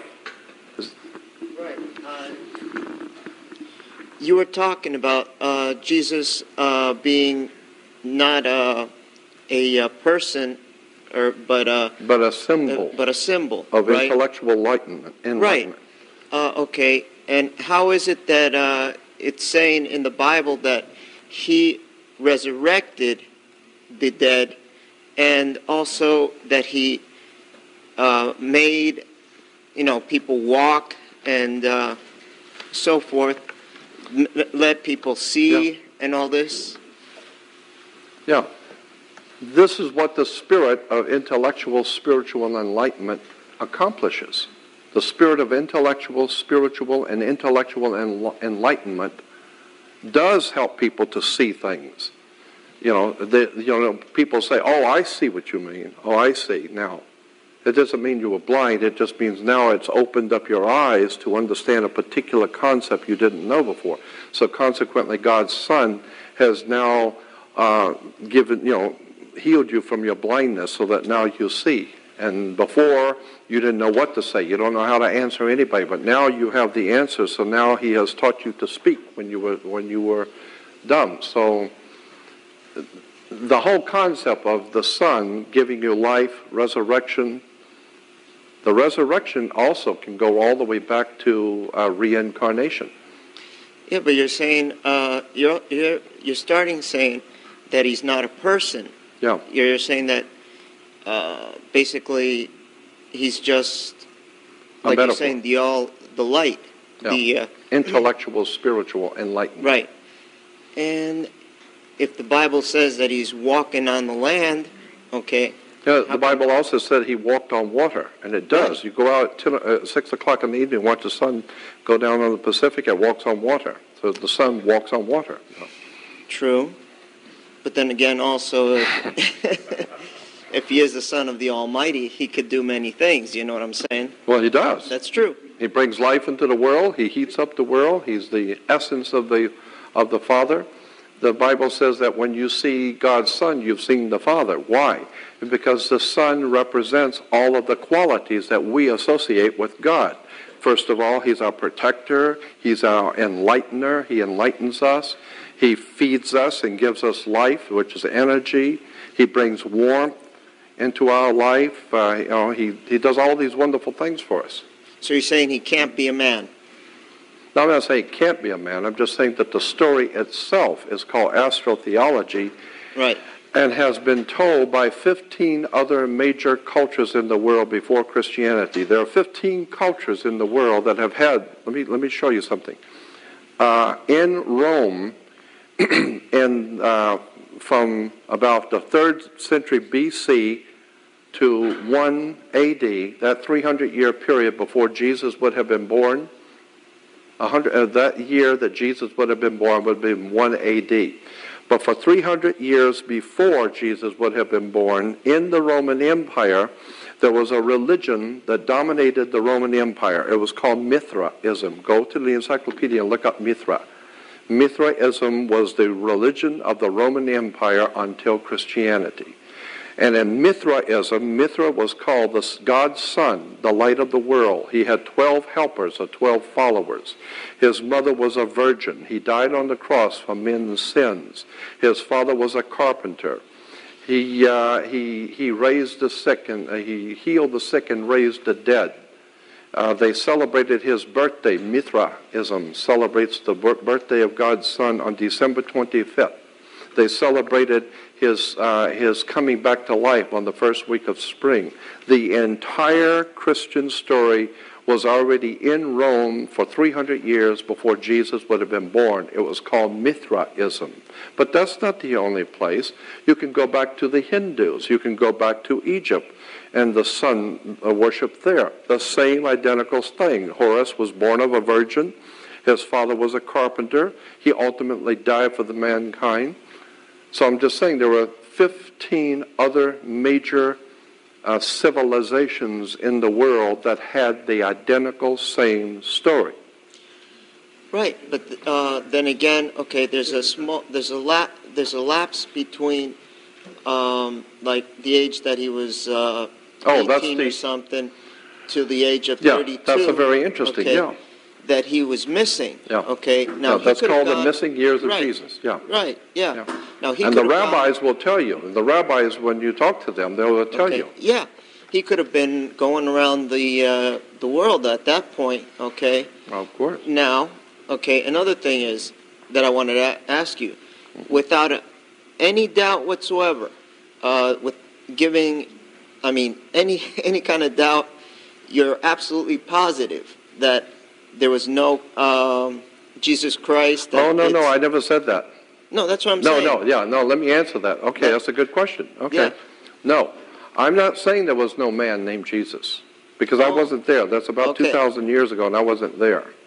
No, I thought you were saying were saying that it was the sun, the actual sun up in the sky, and there was all right, let me clarify my position on this. Okay. First of all, I'm not an atheist, as I said before. I have the highest of respect and admiration for spiritual things. I believe myself to be a spiritual man because I live every day studying spiritual subjects because I love the Spirit. However, I am not saying that Jesus as a man did not exist because I wasn't there 2,000 years ago. It'd be ludicrous to say anything like that. What I am saying is that the story, whether the man actually lived or not, is in point of fact irrelevant to the story. What is relevant is that the story of the New Testament is trying to tell you something, is trying to educate you, it's trying to tell you that the bottom line in religion is the same as it has always been. There's nothing new under the sun. The bottom line on the Bible is quite simply the war between intellectual, spiritual enlightenment and human darkness and ignorance. That's the war that's going on. So I'm saying that there were 16, including Christianity, 16 major cultures of the world had the same identical story, which is called astrotheology, with all of those little stories, that I went through. Now, whether there was an actual man named Jesus or not, I don't know. I wasn't there. But what I do know from 43 years of studying this one subject is that there were 15 other cultures that had the same identical story. Now, let me throw this in real quick. When the Dead Sea Scrolls were found in 1948, in 1947, 1 year before the Dead Sea Scrolls were found, there was another set of scrolls found that very few people know about. They're called the Nag Hammadi, N-A-G, Nag Hammadi manuscripts. The Nag Hammadi manuscripts were found in Egypt in a little town called Nag Hammadi. And today there are huge reference books in the big bookstores. Go in there and ask for the books on the Nag Hammadi manuscripts, and you will find that 1 year before the Dead Sea Scrolls were found, in the Qumran community, which is up in what we call the Holy Land, in Egypt, in a little town called Nag Hammadi, a huge group of manuscripts were found. And in those manuscripts, they know by the writings and by all the surrounding evidence that those Nag Hammadi manuscripts were at least 200 years before Jesus would have been born. And it was in Egypt, not the Holy Land.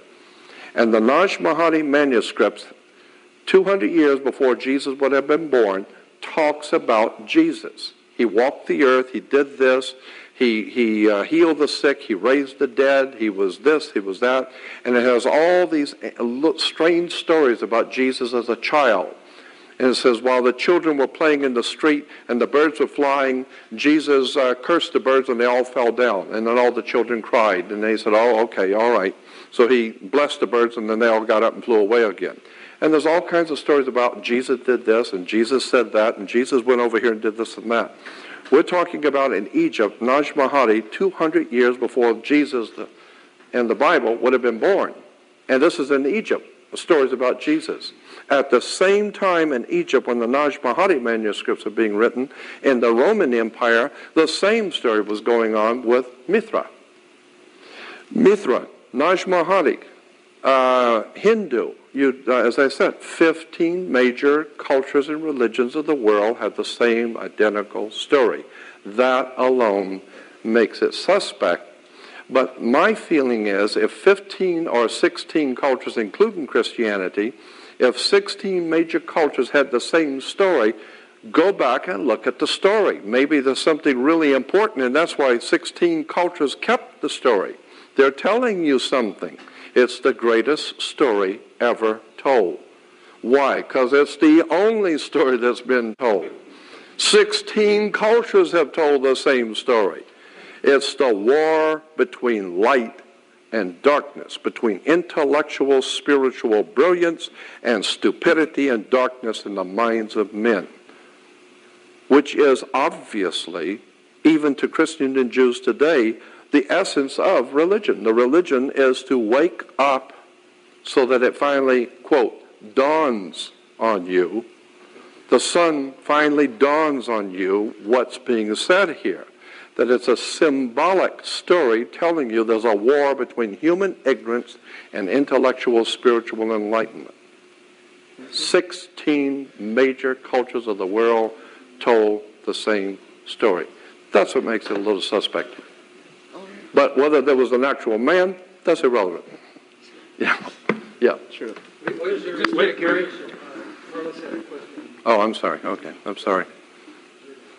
You know, if I followed the interpretation of the Bible as you described it, I would almost come to the conclusion that Jesus Christ was a symbol, really. But besides that, the age of Aquarius, of course, is at the beginning of the age of Aquarius is at the culmination of the age of Pisces. Right? Yeah, the culmination. See, here's what you need to understand, that according to the ancient peoples of the world, and all the ancient cultures basically agreed to this, that for 2,160 years, the sun at the equator, if you go down to the equator and stand on the equator and look straight across into the east, when the sun comes up on the equator every day, there's a collection of stars right there. And it's the same stars for 2,160 years. The sun rises with that same set of stars. That set of stars is a particular constellation. And it was one time it was Taurus the bull. So it was the golden calf, Taurus the bull, or the sun in the age of Taurus. Then as Taurus moves away, and the next constellation moves in, which is Aries, now it's the sun in the age of Aries, Ab-Ram, Father Ram. The Jews blow the ram's horn. The next one in 2,160, 50 years later, the next constellation that the sun rises is in Pisces, the two fish. Now Jesus is called the great fisherman, the two fish. He's God's son, the light of the world, who feeds his people with the two fish. Now we're getting ready. If you go down to the equator, you can begin to see the stars coming in, and that constellation that's on its way, it's coming in, but it's not here yet. It's coming in as the age of Aquarius. This is the dawning of the age of Aquarius. All the Bible is telling you is that every 2,150 years, the sun moves into a new constellation in the heavens, and this is why in Revelation it says that war broke out in heaven. There was a great war in heaven. That's right.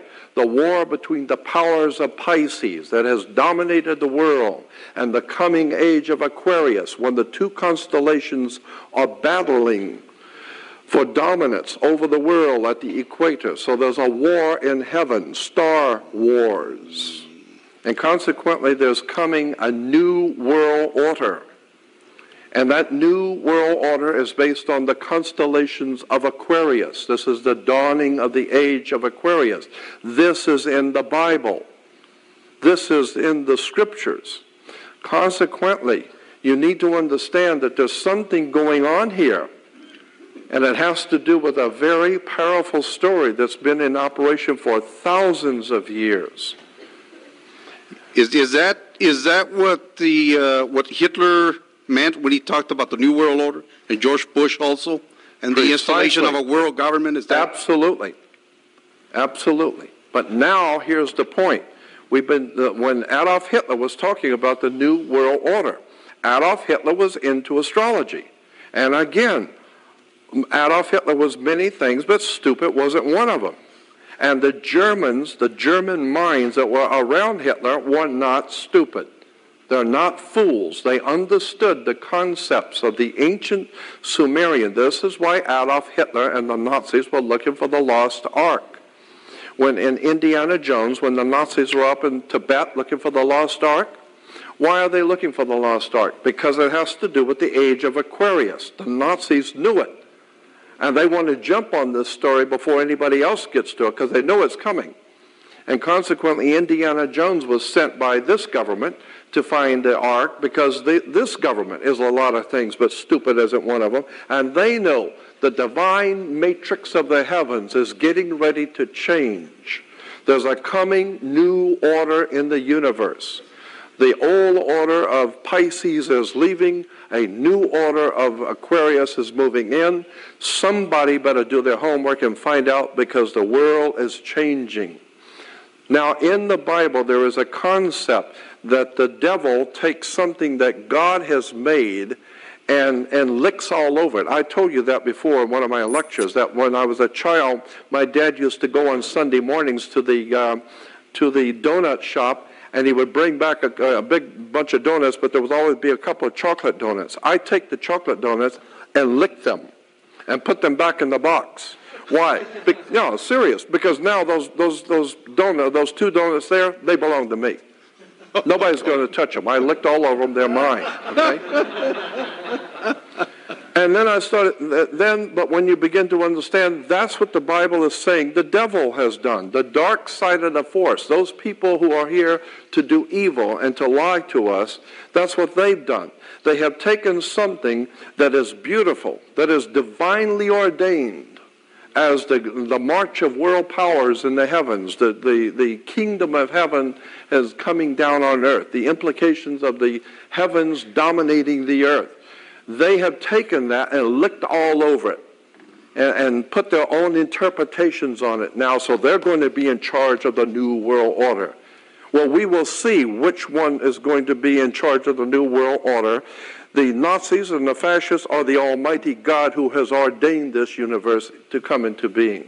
So I'm saying that if you need to understand that to say the New World Order and the Age of Aquarius, that's from the Bible. Go back and look in Genesis. It talks about the new order of the world that's coming. In the New Testament, it talks about Jesus, or the Son of God, who will bring the new order that's coming. So I'm saying that the Bible talks about a coming new order and the age of Aquarius. Now the question is this coming, is it going to be controlled by God or by the George Bushes of the world? Well, that's what we're talking about, Antichrist. Incidentally, when you read the word Antichrist, anti simply means, in our language, the word anti means to be against something. But that's not what the word Antichrist in the book of Revelation means. Anti in Greek does not mean to be against. In Latin, anti means to be against. But in the Bible, the word Antichrist means the one who would be in the place of Christ, one who would be in the place of the correct one. So anti doesn't mean to be against something. It wants to be in the place of it. So I'm saying the bottom line on this whole story of the New World Order and the Age of Aquarius is that God is going to install a new world on the earth. But there's something called an Antichrist, which wants to be there first. They want to jump in on it first because they're clever and smart. The Nazis know. But you better go up to Tibet first. And then you need to go down to Egypt to get the lost ark, because there's nothing, it's all part of a bigger story. So there's a war between Christ, Antichrist, between the true New World Order coming and that which the Bushes would like to jump in on quick before anybody finds out about it and be in charge of it. So I'm saying, I'm curious to see who's going to win this, the Bushes or the Almighty God who created this heavens. There's some serious problems getting ready to come down on this earth, and when you begin to see it take place, understand that it's a metaphysical story. Yes? Can we get this on tape? Do you need to change the tape? We need to put the tape? Yeah, let me do that. Hang on just a second. Can we hold a second? And then if you could come up with a mic. We'd like to get it on tape, but we're going to change the video right now. And you're live.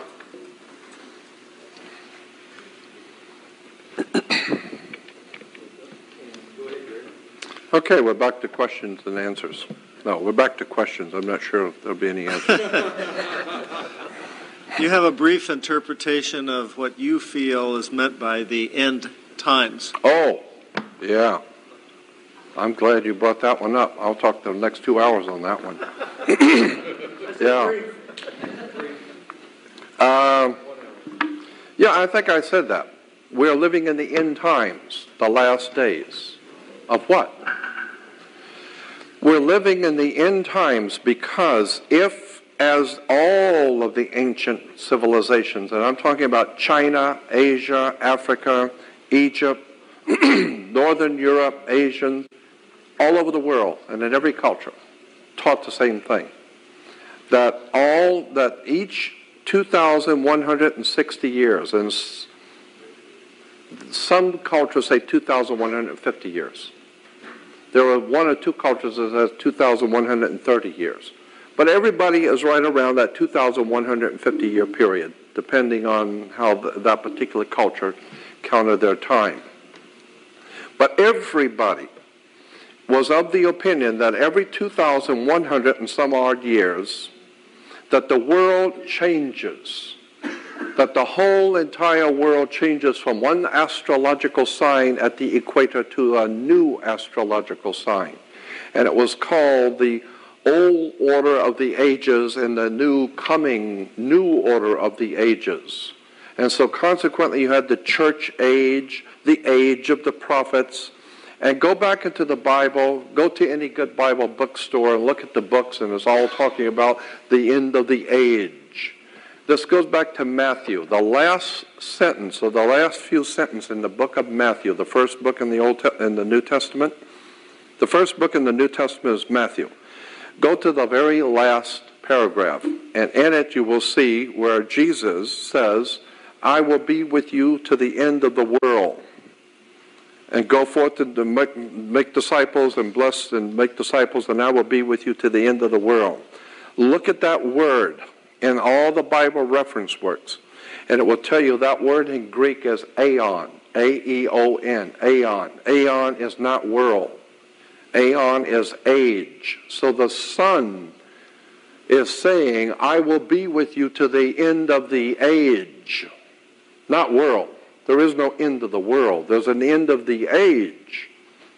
And consequently, if there's an end of the age, then there's what is coming after that? Well, there will be a new age. Just as when Moses came down from the mountain, the children of Israel for 2,150 years had been living in the age of Taurus, the golden calf. Moses sees the children of Israel worshiping the golden calf when he's trying to tell them we're going into a new age. At the equator, the stars are in the age of Aries, the ram. And consequently, what's wrong with you people? Moses was saying, what's wrong with you guys? Don't you understand? And they're saying, no, that's all that New Age stuff. That's all that devil stuff, that New Age. We don't want nothing to do with that. We're sticking with the Lord's correct way to view things. We are worshiping the golden calf, the sun in the age of Taurus. Yeah, but that's fine for 2,150 years. But that's over. It's through. Finished. Capiche? Wake up. We're starting a new religion. Here is the new law for the new dispensation, the new religion, which is the age of Aries, the ram. So instead of having a golden calf, you need to go out there with a ram's horn and blow the shofar. And now for the next 2,150 years, Jews are said to blow the shofar to show respect for the sun in the age of Aries, the ram. And then, after the age of the ram is ending, the next age coming in behind it is the age of Pisces. Pisces is the two fish, Jesus' symbol, and all the churches in Europe.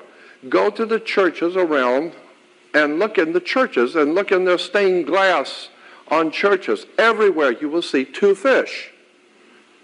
The two fish are the symbol of Pisces. 2,150 years, the sun is in the age of Pisces.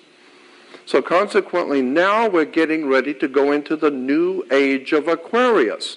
And Christians are today saying the same things the Jews said at the time of Moses. They're saying, oh, all that New Age stuff, that's all of the devil, that's all that crap New Age stuff in astrology. Wake up. The more we change, the more we stay the same. The Jews didn't get it back then. Christians are not getting it today. The universe is getting ready to change. There's a new order of the world coming, whether we like it or not, whether we understand it or not, or whether we agree to it or not. It just don't matter. The heavens are changing. The world is changing. So therefore, it is correct to say we are living in the last days, the end times of the age of Pisces.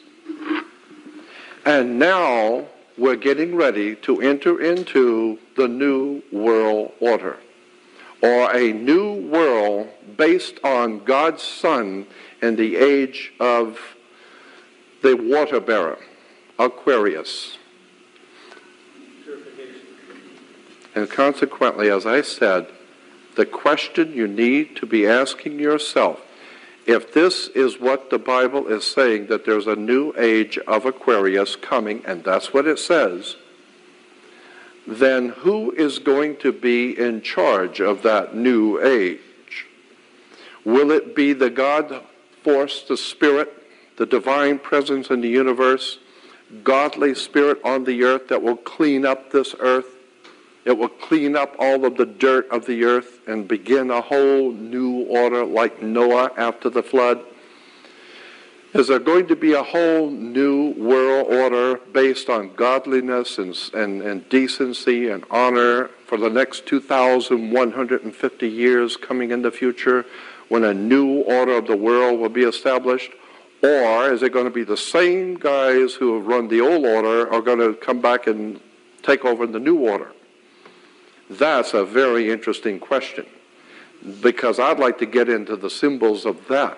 Washington, D.C., the symbols on the back of the dollar bill.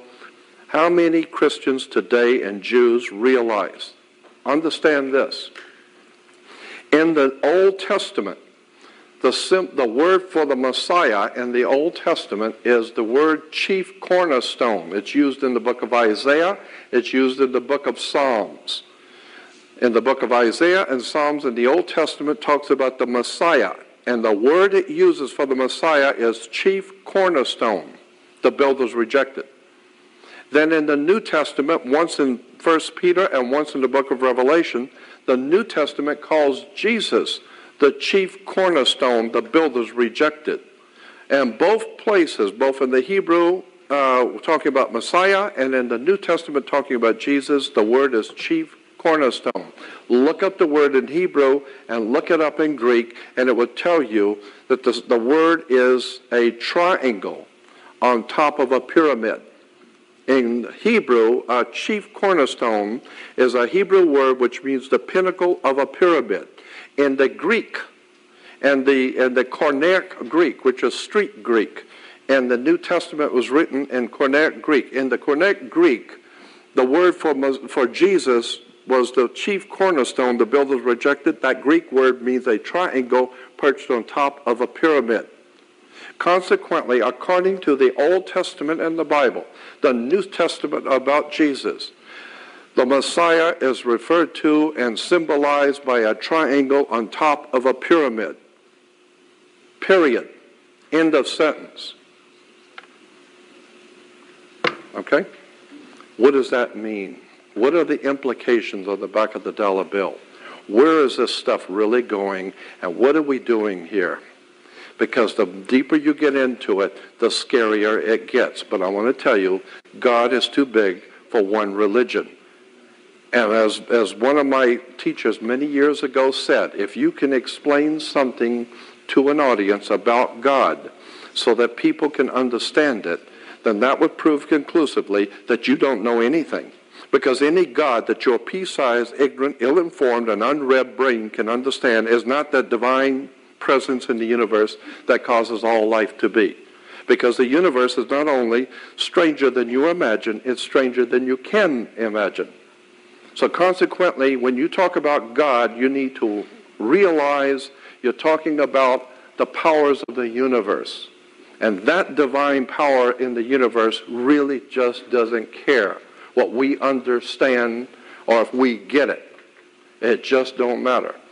There is a new world order coming. It is it's symbolized in the Bible by a triangle and a pyramid. That's Hebrew and that's Greek. That's the Bible.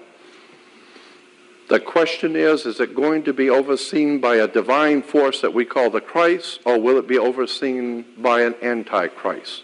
There are two powers vying for world power now.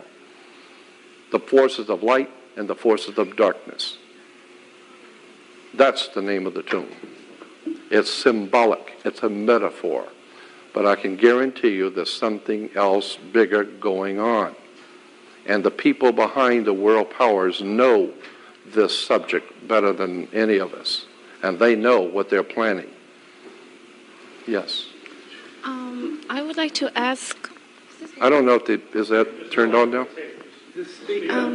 I would like to ask how the Mayan calendar looks in a context of the Bible and what you talk. Yeah, the Mayan calendar. Does it has anything to do with it, or there's any connection? Oh yeah, you can bet on it. Should I read it or just throw it away? Because I was wondering. Yeah, the Mayan calendar. There again. What are you talking about? It's a calendar event. The Mayan calendar is the implications are something's going to happen on a calendar date. Okay? So yes, the Mayan calendar plays into this. What was his name? Charles Belitz. Charles Belitz, I have the book. It's very difficult to find, called Doomsday 1999. Charles Belitz, brilliant author, wrote a book called Doomsday 1999, in which he took all of the ancient writings of the world that talked about the end of the world, the last days, the end times, and told you what each of the ancient cultures said about the last days and the end times. And he went through the Mayan calendar, the Hopi prophecies, and the Egyptian prophecies, and the Babylonian Sumerian prophecies. All of them talked about a calendar time. Things are going to happen according to the calendar. Particular days and months are coming, and certain things are going to happen. So yes, the Mayan calendar plays into this. The Mayans knew prophecies. The ancient peoples in Chaldea had prophecies. All the ancient peoples of the world have prophecies. All of them were based on the astrological story of the zodiac. All of them. So I'm saying that there is something to this whole story, and we don't have it all yet. And I'm suggesting that what we might want to do is start looking at astrology and not putting it down, but start seriously looking into the Bible and trying to figure out what are the scriptures telling us and what's coming on the earth. Something serious is about to happen on the face of the earth. And I am totally convinced there is a new world order coming. I'm just scared to death that the people that are on this earth have no idea in the world what any of this means, and they're going to be sitting ducks. But many will look with their eyes and not see, and listen with their ears and not hear, and with the heart not get the sense of what I'm saying here. Yes? I would like to know how I can get an old dollar bill that didn't have the triangle and the all-seeing eye. It was during Roosevelt's administration when they changed this. However, when the country was founded, back even at 1776, 1774, the founding fathers of the country had already decided that that was going to be on our national coat of arms would be a pyramid with the all-seeing eye. And you say, why? That's as far back as 1774, 2 years before the Constitution. So the Declaration of Independence. And so consequently, that symbol is very, very old. And where did they get that from? Well, they got it from the Jews. Or where did the Jews get it from? Well, they got it from the Egyptians. Where did the Egyptians get it from? Well, they got it from the Sumerians. Wait a minute. Why were the founding fathers, why did the Masonic order decide to have the revolution in 1776? It's because in the Hebrew numerology, in Jewish numerology, 8 is the number of new beginnings. In Hebrew numerology, 8 is the number of a new beginning. You have 7 days, the 8th begins a new beginning, okay? Why is it called the number of new beginnings? It's because it's a symbol this way of infinity. 8 is the only number that you don't have to lift a pencil. You can always start anew. You're always starting anew. So 8 was the number of beginning something new. 13 was the number for government. It was perfect government in the ancient Semitic numerology. 13 was the number of perfect government. Consequently, why? Because of the sun with his 12 helpers. The Son with his 12, chosen one, makes Jesus and the 12. The Son and the 12 signs make 13. So 13 is the number of heavenly government, the Son and his chosen 12. Consequently, when the Masons decided to have the revolution, they were going to have it in 1776. Okay?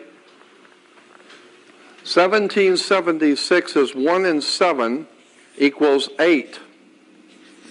1 and 7 is 8. 7 and 6 is 13. New beginnings on perfect government. That's why 1776, 8 and 7 and 6 is 13. This is why today, when you drive by the oil company, Union Oil, they have an orange globe, and it's got a 76, and it says, "Get the spirit of 76." What do you think that orange globe is? It's the sun. The sun is the orange globe, and 76 is 13, the Masonic order of new government, based on Jesus and his 12, the sun and its 12. Get the spirit of revolution. Revolt against those other oil companies and come to us. But that's the symbol of the orange globe. Get the spirit of 76. You need to understand Jewish, Freemasonic, occult symbolism. Yes. We have right here behind you. Thank you. I'm curious, these 15 different other cultural accounts of a Son of God on earth, do they all share the approximate time frame, or do they vary as far as... No, they do some not. of them vary like 1,000 years between accounts? Yes. No, they do not share the same time frame at all. Some of them do. So, okay. Like there are lapses where one civilization is going down and a new civilization is coming up, and at the same time they both have the same story, but one is one race of people and one's another, but they have the same story. But usually those 15 or 16, and the 16th one is Christianity, but the 15 before Christianity goes all the way back into the most ancient and ancient history. Okay. And so, it comes down through ancient history, and different cultures have different stories, and they're all identical. Another question I'd like you to elaborate on. If you were saying essentially religion is the juxtaposition of knowledge and illumination versus darkness and ignorance. Right. Paint that over the account in the Garden of Eden. Oh, well, now when you're getting into Genesis, I was talking about the New Testament. Now, if you want to get into Genesis, that's my favorite subject in the Old Testament. I'd like to hear your take with that as a viewpoint. Well, when you get into Genesis, first of all, in the Genesis 1:1, Genesis is exciting because Genesis comes from gen isis. Gen is the word for generation, to generate something. Where it begins is to generate. Isis in Egypt was female wisdom. You put the two together, and it becomes Gen Isis or Genesis. Let me show you something. Isis was spelled I-S-I-S. Isis. Isis represented in Egypt feminine spiritual wisdom. Isis. But Pharaoh Akhenaten came into the picture, and he outlawed the religion of Isis and reestablished a new religion, the worship of the sun. And the new religion was the worship of Amen-Ra, A-M-E-N-R-A. Amun-Ra, Amen-Ra, Amun-Ra. And so in Egypt, those who used to worship Isis are now taught to worship Amun-Ra, or Amen-Ra, which is where we get the sun ray. Right. Consequently, they were told to talk to God through God's Son, Amen-Ra. So at the end of their prayer, they would say Amen. And this is why today we still say Amen, because the Son was called Amen-Ra, Amen-Ra. However, when the Hyksos people, who we today call the Israelites, they were called Hyksos. When the Hyksos people left out of Egypt and went north into Palestine, and incidentally the word Palestine comes from a Sanskrit word pala in Hindu. Pala means a male phallic. A male erection is a pala. And stein is a word in the Phoenician Canaanite language for a rock. So it's a cock hard as a rock. It's called Palestine. Okay? Consequently, you have Isis, Amun-Ra, and when the Hyksos people went out of Egypt, went north into Palestine, they encountered a Palestinian god, the planet Saturn. Saturn was the god of the Palestinians. Still is. His name was El, E-L. Okay? El was the name of the planet Saturn. When you take Isis, I-S, Amun-Ra, R-A, and the new god Saturn, El, it becomes Israel. Israel is Isis, Ra, and El. The three names of the ancient gods of the ancient world. Israel is Isis, Amun-Ra, and El. There's nothing holy in Israel except the stories. They're full of holes. Do your homework. The Star of David is a symbol of... The Star of David. The Star of David. First of all, there was no David, so the Star of David is unimportant because there was no David. But the Star of David, if you look it up in encyclopedias, go to encyclopedias or reference works on ancient Semitic religion, all the reference works will tell you that the Star of David was originally the star of the planet Saturn. The Star of David is the star of Saturn, and Saturn was called El, E-L.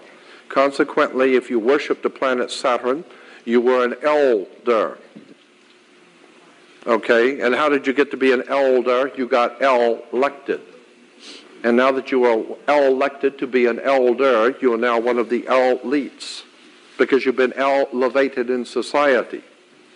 How did you get to be elites? Because you have the juice, electricity, which causes things to work. It's the juice. You need to understand the way the secret societies and fraternal orders use words and terms and symbols in religion and government. There's a world of difference between religion and spirituality. That's all I'm saying. One last question. Yeah.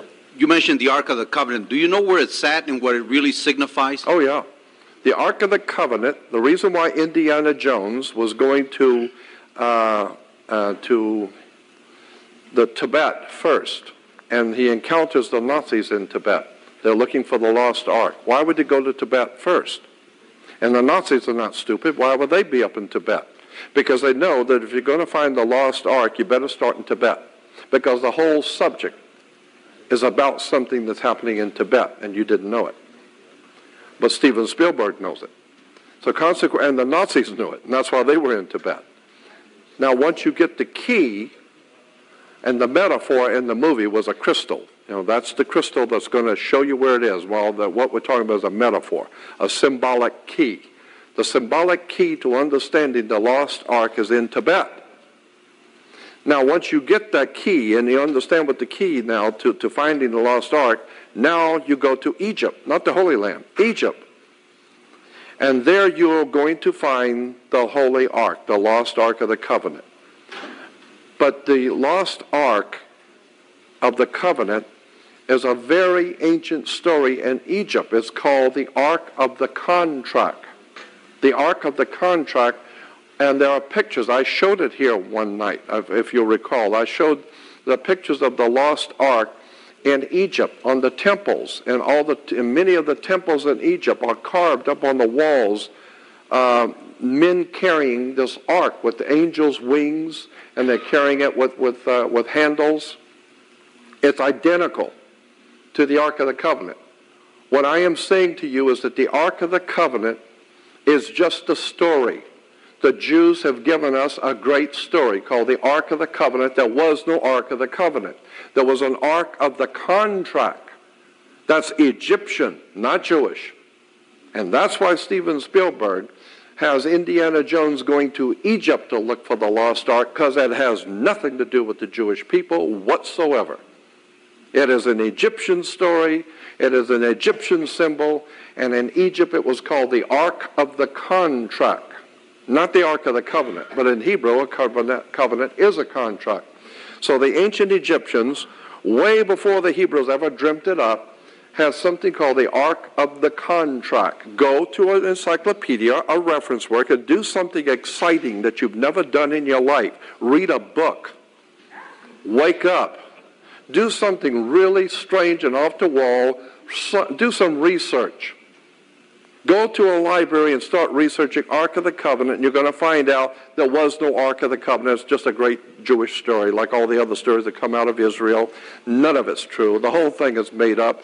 $29.95, get Charlton Heston to play Moses. $29.95, no up and no down. And we got a whole religion here, and haven't got the faintest idea where